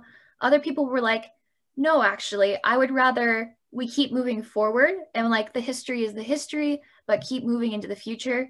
I was very lucky to speak to 2 staff members who were there in the original, or in the 78 renovation, which was absolutely incredible. So I got like a full timeline of the Grand then up until now. And yeah, just it was a differing view on the history. I think it's all valuable, but what you take from that is kind of up to you. Yeah, no, that's really, really interesting. I think there's a question from Dennis there. There is in the chat. Yeah, he says, I recall the insightful questions in SMART interview many months ago. When you think about the souvenir book that will eventually come out, how do you hope it represents your experience? I don't know if I'll be able to write anything for the souvenir book, but I sincerely hope that Megan might give me the chance to just slip in something to be like, I had just an amazing experience getting to know all these people. Getting to hear all these secrets about the theater, and there's so much that people will never know that I will never know. I heard so many stories, ghost stories even, and that just tickled my fancy. And I just want people to know when they see the souvenir book that even though what's on the page is there's so much beyond that. Just like there's so much going on when a show is going on stage. There's so much behind the scenes that you may never see, and just to appreciate all of that. Did you, oh, it's too bad you didn't run into Ambrose Small when you were wandering the Grand. I have a question. We have a lot of students who are attending. What advice do you have for them about how to conduct an interview? Oh my goodness, I'm so glad you asked that because I had a little section in my presentation that I cut out because I was going to go for too long about... This wasn't staged. So. No. That's great. And staged, that's a good pun. But pretty much when I took the 3rd year SASAH course, I was a bit of a nervous wreck when I did interviews. Like my hands would shake, my legs would shake in particular. So like if I was standing up, that was a big problem. I'd speak really fast. I still speak really fast, but taking the third year SASAH course really taught me to like slow things down and just be more confident in what I have, and just to kind of like, I know myself and I know how to represent myself. And that was the best part of the interview, was that like I wanted to get across who I was, and that was the most important part, and to show my passion, because I really did have a lot of passion for the position. And I will say that I remember specifically one of the videos, one of the LinkedIn videos that we watched for the course. I remember thinking about it during my interview and just thinking to myself, like, okay, sit up straight, shoulders back, open position, smile, you got this. Like you're doing okay and you don't need to worry so much. And even if things don't go like the greatest, if you mess up, if you have a little slip, it's not the end of the world. And that is really something that this internship has really ingrained in me. That's fantastic. Yeah, interviewing is does not come easily. It's definitely a learned skill. So I'm sure you were really good at it too. I mean, to get on from the get-go, but I'm sure by the end too, you'd really develop some impressive skills, which will serve you well in journalism. So thank you so much, Caitlin. Okay, we'll move on then. Our seventh presenter today is Jade Rosal. So Jade will be presenting on the internship she did with Western International last summer and her ongoing work with Iconoclast. Hello, everyone. Thank you, Bob, for the intro. Just give me a moment to share my screen. Is everyone able to see that okay? Yeah, awesome. Just move this guy around. So hello, everyone. I'm Jade Rosal, and I'm a fourth-year student in philosophy and SASAH, as well as in the Scholars Elective program, and welcome to my experiential learning final presentation. For the first part, I'll be talking about my Western Heads East remote internship that occurred from July 20th to September 2020. July 2020 to September 2020, sorry about that. And I hope, just to preface, I'm not too repetitive from my team members, Xiao and Rebecca. I promise that I'm the third and last member of the 3-woman team from this last summer. There we go. So in regard to some of the tasks that we were set out to do and how we did, the overarching project was to design a website for our community partner, Mikono Yetu. And as my team members previously mentioned in their presentations, Mikono Yetu is a NGO in Tanzania that operates to kind of promote the economic independence as well as sustainability and empowerment of young women and girls. And for our second project, it was to oversee and make edits to the Western Heads East website, which is a collaboration between Western students, staff, and their African partners in order to kind of promote education and sustainability goals. And in terms of how we did for those goals, I think we did pretty well. We were able to create the first live website that Mikono Yetu has had in 8 years through using the application WordPress. And we also were able to review the current WHE website and comprise numerous suggestions and edits into one comprehensive report that we kind of set off to the WHE team to pass on to future interns to come. So for some partnership information, as I mentioned, our main community partner was the Mikono Yetu team, which consisted of their executive director, Maimuna Kanyamala, and her trusted executives. And we maintained this connection through communication via email and WhatsApp to account for the fact that there were different time zones and they'd had different international service providers. And then for our WHE mentors, our team was effectively guided by Stephanie, Bob, and Maria. And this partnership was maintained through weekly meetings and constant communication. And I really enjoyed seeing all the other things that other interns were doing through WHE. And then for project results, I just have a quick little video that just goes through the Mikono Yetu site. So this is just our About Us page where Mikono Yetu just gives little information about everything that they're doing. And then just scanning through some of their programs. One feature about Mikono Yetu is that Maimuna and her team really wanted us not only to present her the Fiti Yogurt program, which is their overarching program, but also all the other great programs that they offer, as well as some videos with captions and regarding everything that they've been doing. And a resource library that people can download consisting of information regarding violence and economic empowerment of young women and girls, and then some contact info.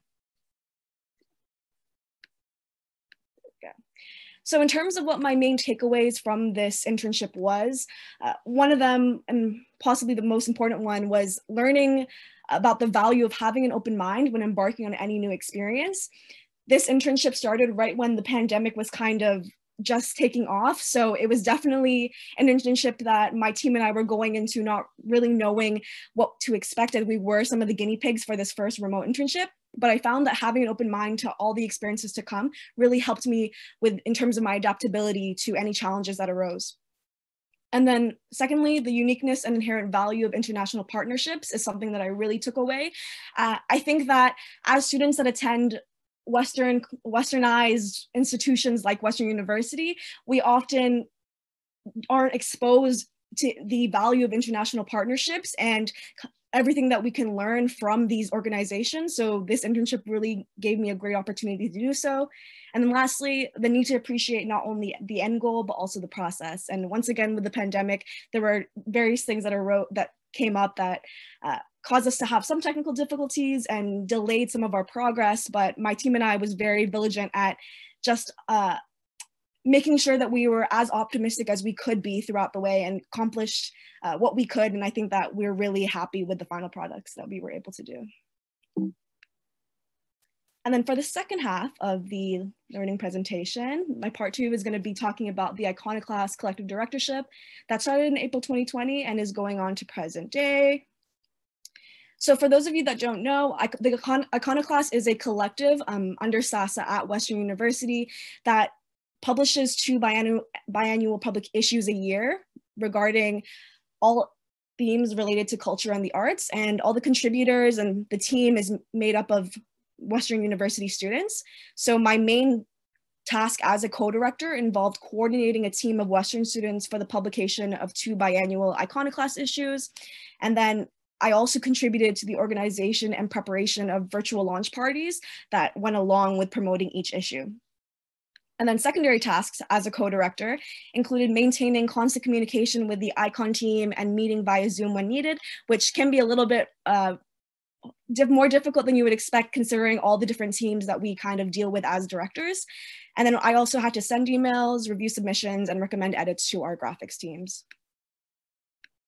For partners and mentorships, in terms of who Iconoclast works with and who has supervised me along the way, the AHSC Arts and Humanities Student Council are responsible for the budget, reimbursement, and faculty-wide promo of our issues. And we communicate through Facebook Messenger, Zoom, and email. And then for my mentor, Patrick, who's here, held progress updates throughout Zoom calls and was really awesome at providing really specific suggestions and guidance for all the challenges that I came across. And this is just a quick flip through of last fall's issue, Unheard. We're currently in the process of publishing and coordinating a virtual launch party for this spring's issue, Stardust. So here we go. And I don't take credit for any of the graphics in this copy here. That's all credit to our graphic design team as well as our artistic contributors.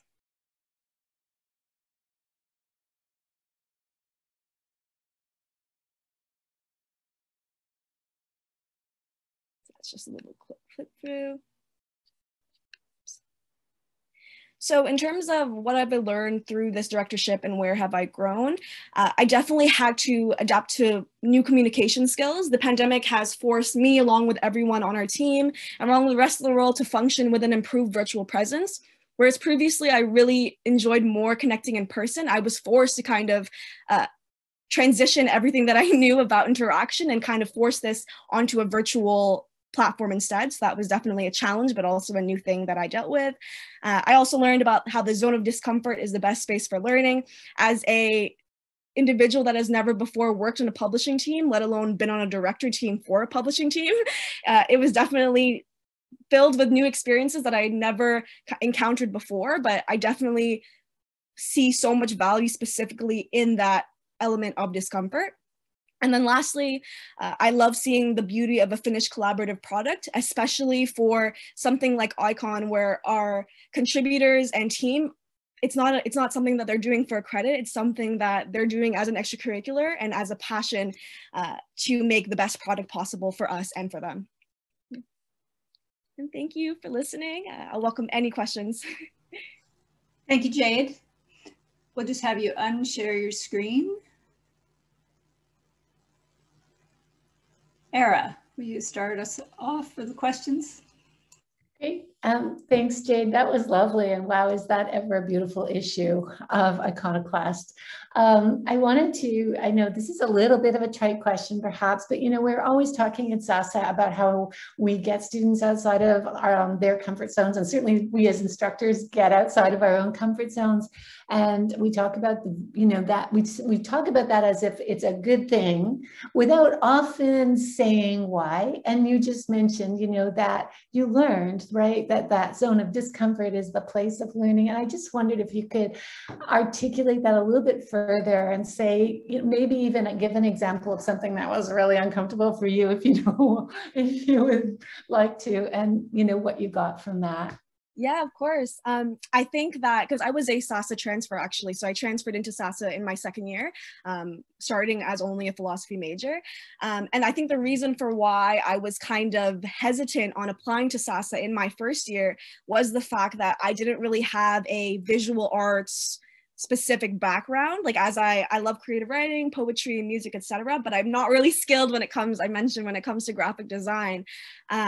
So that was something that I was definitely uncomfortable with or hesitant about going into SASAH. But in my second and third year, we did have opportunities to create artistic pieces as kind of some of our projects for our courses. And I found that I really enjoyed the process of creation, not necessarily because I loved the final product or thought that it was like, a amazingly high awarding kind of artistic project, but because I set out to do something and I went through the process and I completed it. And I think as well that SASAH is so great because it frequently presents students with opportunities to try things that they wouldn't necessarily try.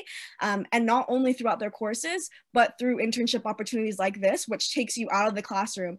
And yeah, that's the thing that I definitely love the most about SASAH in terms of transitioning this zone of discomfort from the classroom to real world opportunities that we wouldn't be able to experience otherwise in a different program.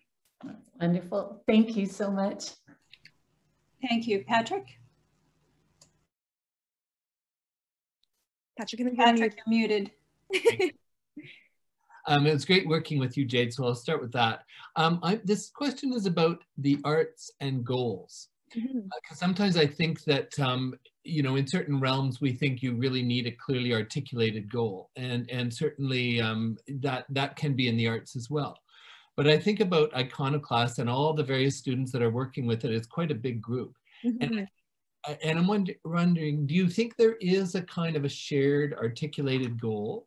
And if not, is that okay? Is there almost like an inferred goal, or is there a sense of purpose that maybe couldn't all be put in one line, but is really shared among the students? Yeah, so thank you for the question. This year, my director team and I think Ronnie's actually here in the participants, so she's on the director team as well. We really wanted to ensure that Iconoclast was going forward with the emphasis on the collective part of Iconoclast itself, and the fact that we wanted to make sure that everyone on the team had a voice. And this is specifically relevant because our first issue, Unheard, dealt with, in the light of George Floyd shooting as well as the BLM protest from last summer. We really wanted to reach out to and make sure that our team was comfortable with everything that we were putting out and every goal that we had. So I definitely think that when it comes to our theme and it comes to our team overall, there are collective goals that we strive towards, but also that there is flexibility, and we're willing to bend anything for to value the fact that everyone has different skill sets and suggestions that they can put forward, which will result in the success of both issues. Great, thank you. Thank you, Jade. So we'll move on then. Alex Tosick is up next, and she'll be presenting on her community engaged work with Western Library's READ program and the SWIM organization. Hi guys. Okay, just give me 1 second to share my screen. I also apologize in advance if I stop to sneeze in the middle of this. Allergies kicked in a couple days ago. Okay. All right, can everybody see? All right, awesome. Okay, so my name's Alex, and I am a 4th year SASAH student, also doing a major in English and a minor in biology. Before getting involved in my community engaged learning placements, I was still trying to figure out what I wanted to do after graduating this year. I had a lot of options and ideas that I was trying to choose between, but the main things I was weighing was whether to go into a career like publishing or to go into teaching. After doing these placements, I can successfully say that I know where my skills and passions lie, and I feel that I can take what I've learned here anywhere I go. So the first placement I did it with SASAH, was with a local program called Single Women in Motherhood, or SWIM, which aims to help provide single mothers with the resources they need to succeed on their own in the world and to provide for their families. When I originally got the description for this placement, I was supposed to be working on the creation of a book project called 20 Stories of Hope, which would showcase empowering stories from single moms. The expectation was to be working off of formerly done research to interview moms and begin writing and putting together the actual book. But as we started on the project, we found that all the former work had been lost, meaning that we basically had to start back at square one. Thus, most of my tasks for the majority of the internship was based in planning and organization and consisted of forming a campaign plan, researching publishing companies and how to create a book, drafting interview questions, and brainstorming and contacting advertising sources while we tried to recover that lost work. So I did struggle a bit in this project. First off, my supervisor, she was a wonderful woman, a very ambitious woman with a lot of ideas. But I got the feeling she had some difficulties in organizing and executing those ideas, and she left a lot of that onto us. And like, as just walking into this project, not knowing what we were doing, that was sort of a major obstacle for me. This lack of guidance, I would like to say, might have been okay under certain circumstances if it was more organized. But because I felt like we received very little guidance, and whenever I asked her what she wanted us to do or how to do something, the general response we got was just like, you can figure it out on your own, which left me feeling like I was floundering in the project a lot. I wanted to give my supervisor the book she imagined, but I couldn't understand what that was or how to figure out how to do that. And because this project was done virtually outside of weekly office meetings where we gave progress updates, I had very little contact with anybody else in the business outside of like working with SASAH for getting our part of the book project done. And we really relied on one another to get this placement done. I also really want to give kudos here to Barb, who, like, doing this, I really had issues with like my self-esteem trying to figure out how to speak up and say that this wasn't working. And she really helped as a go-between and gave me a lot of advice on how to get that communication issue sorted out. So thank you very much. Overall, though, I can still say that I pulled some worth from this project, as I got a good opportunity to practice my leadership, self-regulation, and organization skills, while also improving collaboration and teamwork skills in small and large groups. I also feel like I got a good dose of reality. Not every job is going to go the way you want, and you're not always going to have a good working relationship with every coworker, but in the end, you all need to pull together to get the job done, and that's what we did. In the end, when we put together a couple of reports, we did one between SASAH and I did one myself as well, outlining all my research and all the planning and organizing we had done. I felt like we laid a much more efficient and organized foundation for the next person to be able to take over and do what we were actually supposed to do. After months of learning about the whole publishing process, though, and what actually goes into creating a physical book, I can safely say that I can't picture myself doing that for the rest of my life. After determining that publishing was not the career for me, I could turn my attention elsewhere. So the second placement I volunteered with was in a program called READ, which works in conjunction with the London Public Library. This program works to build reading, writing, and comprehension skills, and to boost confidence of struggling or reluctant young readers through fun and engaging activities. In this program, I was partnered with a very energetic third grade boy who struggled with focusing and actually taking the time to read the whole word, which paired with a switch from French immersion schooling to fully English schooling caused him to get really frustrated when he tried to read, and he gave up really easily. At the beginning of every week in this program, I send my partner a quick little conversational email at an appropriate reading level to practice with.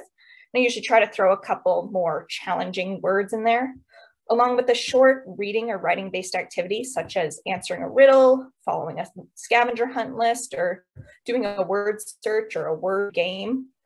Then during the week, we would have an hour-long Zoom session where we would do literacy-based activities that didn't make it seem like we were practicing literacy skills, such as playing Mad Libs or Pictionary, putting on short readers theater plays, and making comics.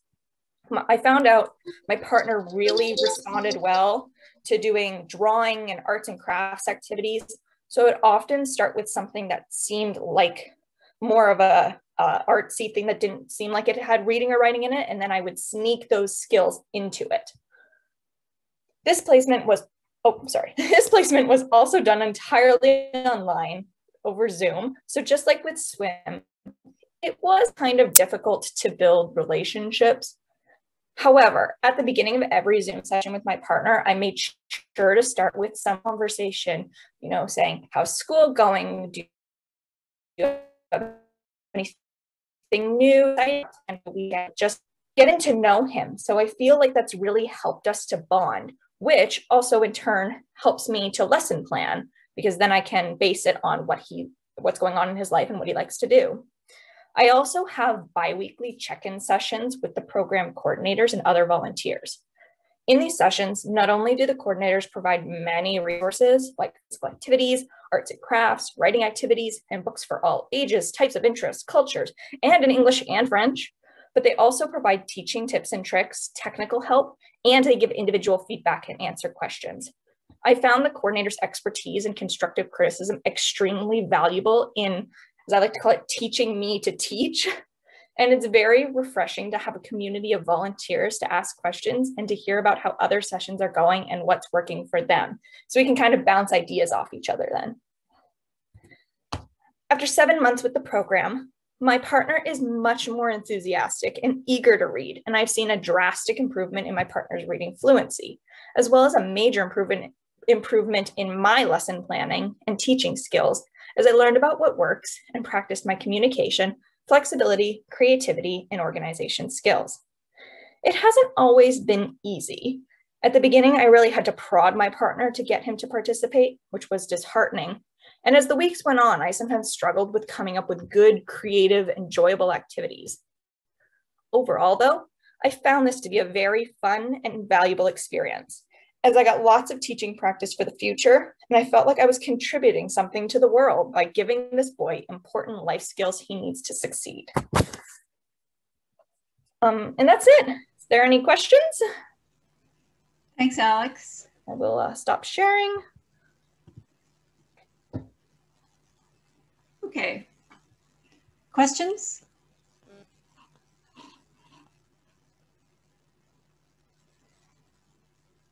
Oh, Patrick? I can't hear you, sorry. You're muted. I'm getting good at muting myself, but not unmuting. Thank you for your presentation, Alex. I wonder if you could say something a little bit more about the kind of teaching activity that you were involved in and how you think that might map onto, you know, I know you're going further into education next year. So what are the kinds of things that you anticipate you would take with you from that experience that you might apply to more of a full classroom setting? So I guess the biggest thing with this program is they don't want to make it seem like you're doing lessons in school or like homework or something like that. So I found that I really had to get creative in trying to find something that just seems like, you know, a game, or like we're just laying around, we're just palling about, but then trying to get that practice in at the same time. And I feel like that is what really brings the love of any subject to it. And since I want to teach little kids are really resistant to any sort of thing that feels like a chore. And so you have to find ways of avoiding that, but still getting the practice in. And what this did was it taught me to just kind of think out of the box, to think around the situation instead of just like focusing on this kid needs to practice his phonics or whatever. Instead, it's like, what can we do that integrates the practice of phonics into it? And I think that's going to be really helpful down the line, especially now in schools where we focus on not just like driving home those skills, but rather like, how does this child learn? Like, what is there? Are they more tactile, or are they more audio, or things like that? This way you work with the child and what they can do, rather than just like saying, here's the stuff you got to learn. Great, thank you. It sounds partly like it's about, such as you're doing here, emphasizing the experiential. Yes, very much so. Thank you. Thank you. Yeah, and I just want to say too that how you emphasize that it's important also to, with these experiences, to kind of find out what you don't like, what you don't want to do, as much as to find out what it is. So thank you for emphasizing that in your presentation, which was great. Thank you. Okay, thank you. Okay, last but certainly not least, Courtney Wards-Batnoff is going to present on her work this year as Western's student writer in residence. Hello, thank you so much. I'm going to pop this up here and move everybody's lovely faces to this side.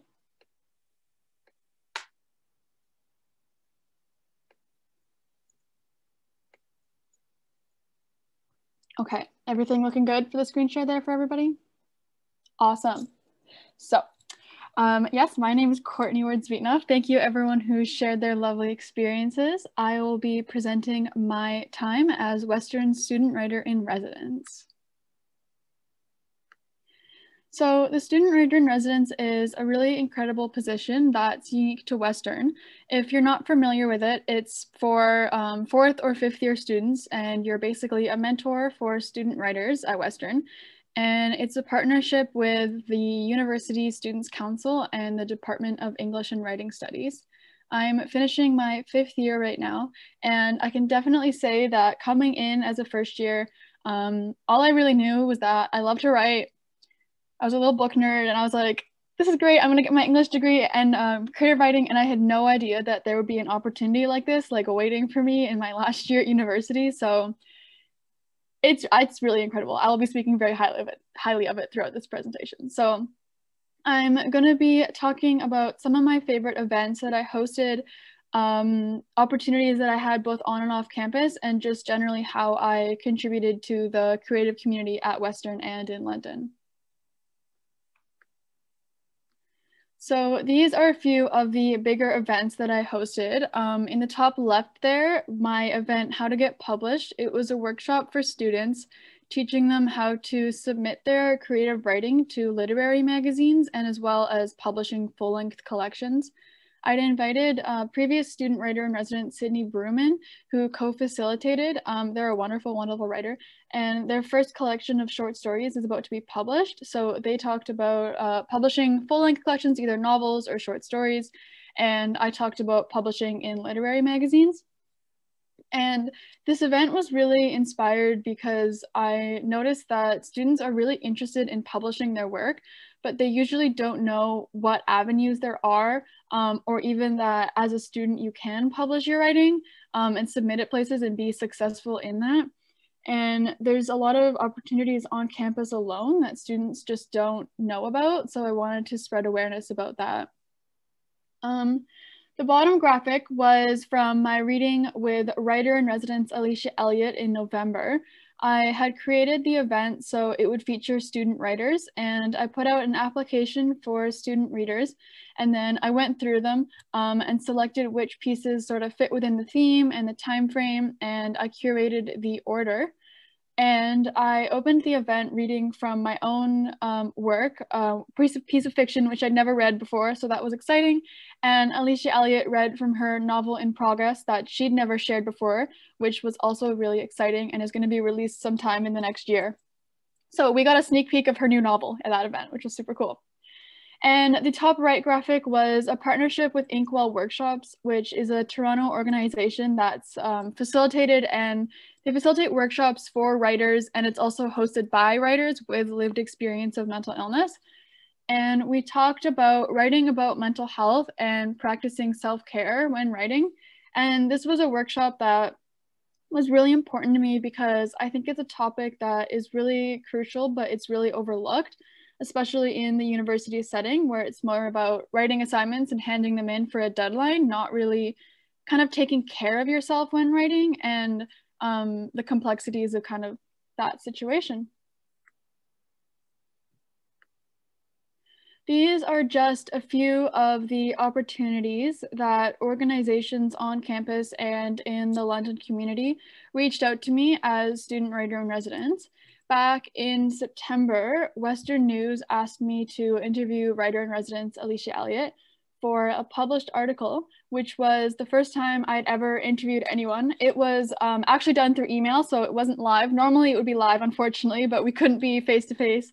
So it was just through email, and it was really exciting to get to talk to one of my favorite authors about her writing, and now that's featured on Western News. So I Google my name and the article comes up, and it's pretty exciting. On the left here, I was featured as the local opener for this Poetry London September reading series. I read 3 of my poems, and this was my first paid reading. And it was a really cool opportunity because I've been attending Poetry London's event since my first year at Western, so for 5 years, and just as an audience member. And I now had the chance to be a featured reader at one where people were an audience member to listen to me read. So that was really exciting. And on the right side, this is the cover of the 2020 WordsFest zine that I was one of the senior editors of. And this was a great opportunity as well because I was a student editor of the zine in 2016 in my first year, and I've had my writing published in the zine for several years of it.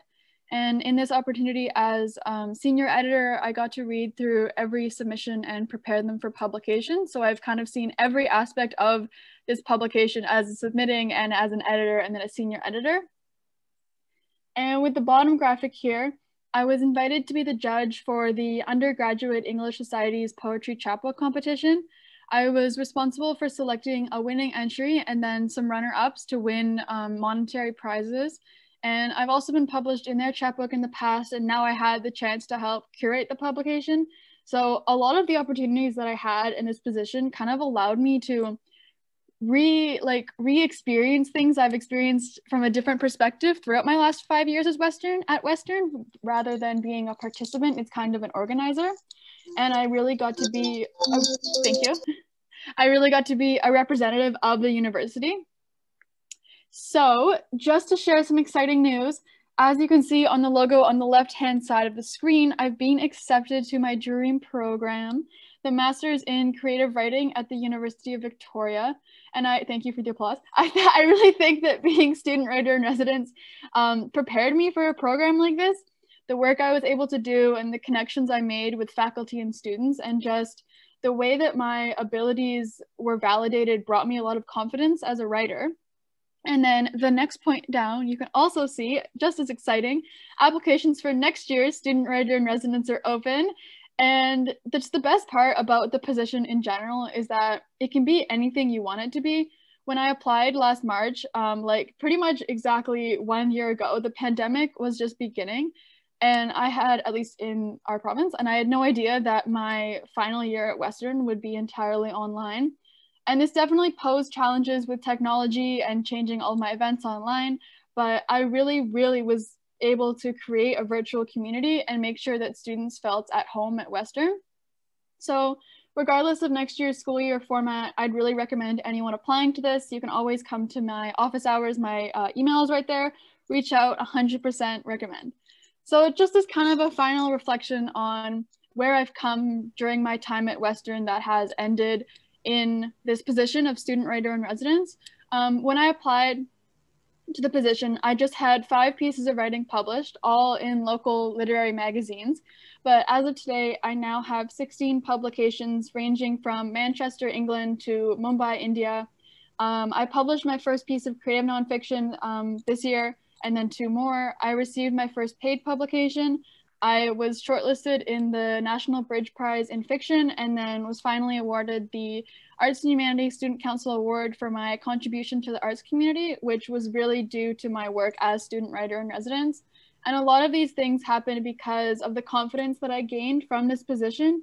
And I'm so grateful for the opportunity, and will definitely be looking back on this position as the absolute best end to my year at Western.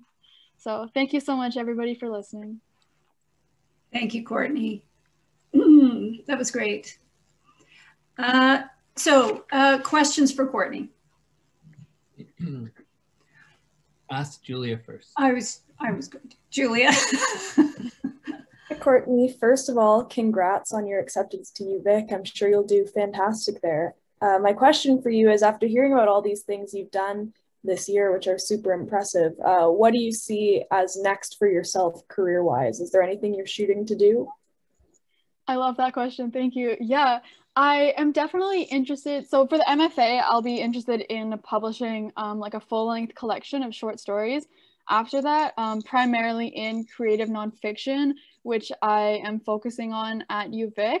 I am also definitely interested in the publishing industry, just with the few opportunities I had as student writer in residence to see sort of the ins and outs, and as just someone who submits my own writing to publications, I'm definitely interested in like a management role as far as career-wise, and definitely getting to connect with authors like as I could through this position. I absolutely love that, and like the writing community has just become such a home for me, like throughout everywhere, every event I've ever been to. So I definitely can see myself going into those 2 kind of realms. Yeah, thank you. Patrick? Yes, congratulations, Courtney. Great presentation, and what a year. This is about the profession of being a writer or an artist. And I've sometimes encountered students at Western saying, you know, I do creative writing, but I don't want to take creative writing because that might sort of basically kind of overshadow my own creativity. And I've heard the same thing with students in relation to their visual art.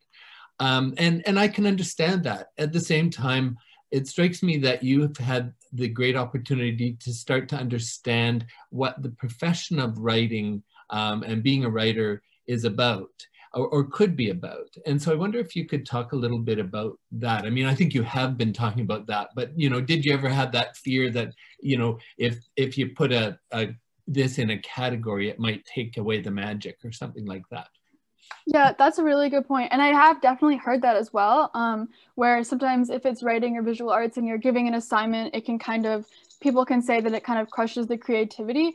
I've never personally experienced that, but I think it's greatly due to kind of always being involved in the writing community and doing it also on my own time. And I think those are chances that I can really kind of direct myself and like find direction and creativity and talk to other authors. But perhaps if a student was in creative writing and just following the prompts quite strictly, then perhaps that could come up. But yeah, the best part about like writing as a profession is just getting out into the community and meeting other writers. Like, I don't know, I feel like there's kind of 2 kinds of writers. This is going to be a tangent. Kind of like going into university, I think I was more of a writer where I didn't really like share my stuff because I was quite young. I'm still quite young, but like younger. And it was more like kind of sitting at home, kind of writing and not really sharing it. But now at this point, like I'd mentioned, I've been sending out my work to so many places, and it's just such a reciprocal like profession and community that everything you give in, you get tenfold back. And I really found that through the student writer in residence position too. Like meeting with first years at my office hours. One girl, she already has like so many publications, and she's incredible. She came to a lot of my office hours. So I was really inspired by what people would come to me with too. So that's the best part of the profession, really, as a writer. Thank you. That's, yeah, I really enjoy your answer. And yeah, I think it is about community and support. You know, I mean, you still have to do the work, but having a community is so important. Thank you, Courtney. So that brings us to the end of the presentations. And before I hand it over to Era, I just want to say that in your experiences, you've all represented yourselves and SASAH and Western so well. You did so again today with your presentations. I want to thank you. You make my job so easy. So thank you very much. And Era, will you wrap it up for us, please? Yes, I will. And I think I just want to reiterate what Barb just said. What a wonderful set of presentations. You do SASAH proud. You do yourselves proud. And I want to thank you so much for the great feelings that we all have as we leave this meeting today. I know that you will want me to thank Barb, and I thank her from the bottom of my heart for all the incredible work that she does to make our experiential learning program as successful as it is. And she's so great at it. And it's wonderful to have her support in the program. I also need to thank Jen Tramble and of course, Patrick Mann, the director of SASAH, for all of their support. And thank you so much to our attendees. Not all of you are still here. I know it's been a while since we started, but thanks so much for being here to support us and to see us. And that means so much to us. So I hope you can all go away. I know everyone's really busy, but I hope you can all go away and take at least an hour to just bask in your accomplishments and be proud. Thanks, everybody. Thanks, Sarah. Thank you. Bye. Fantastic.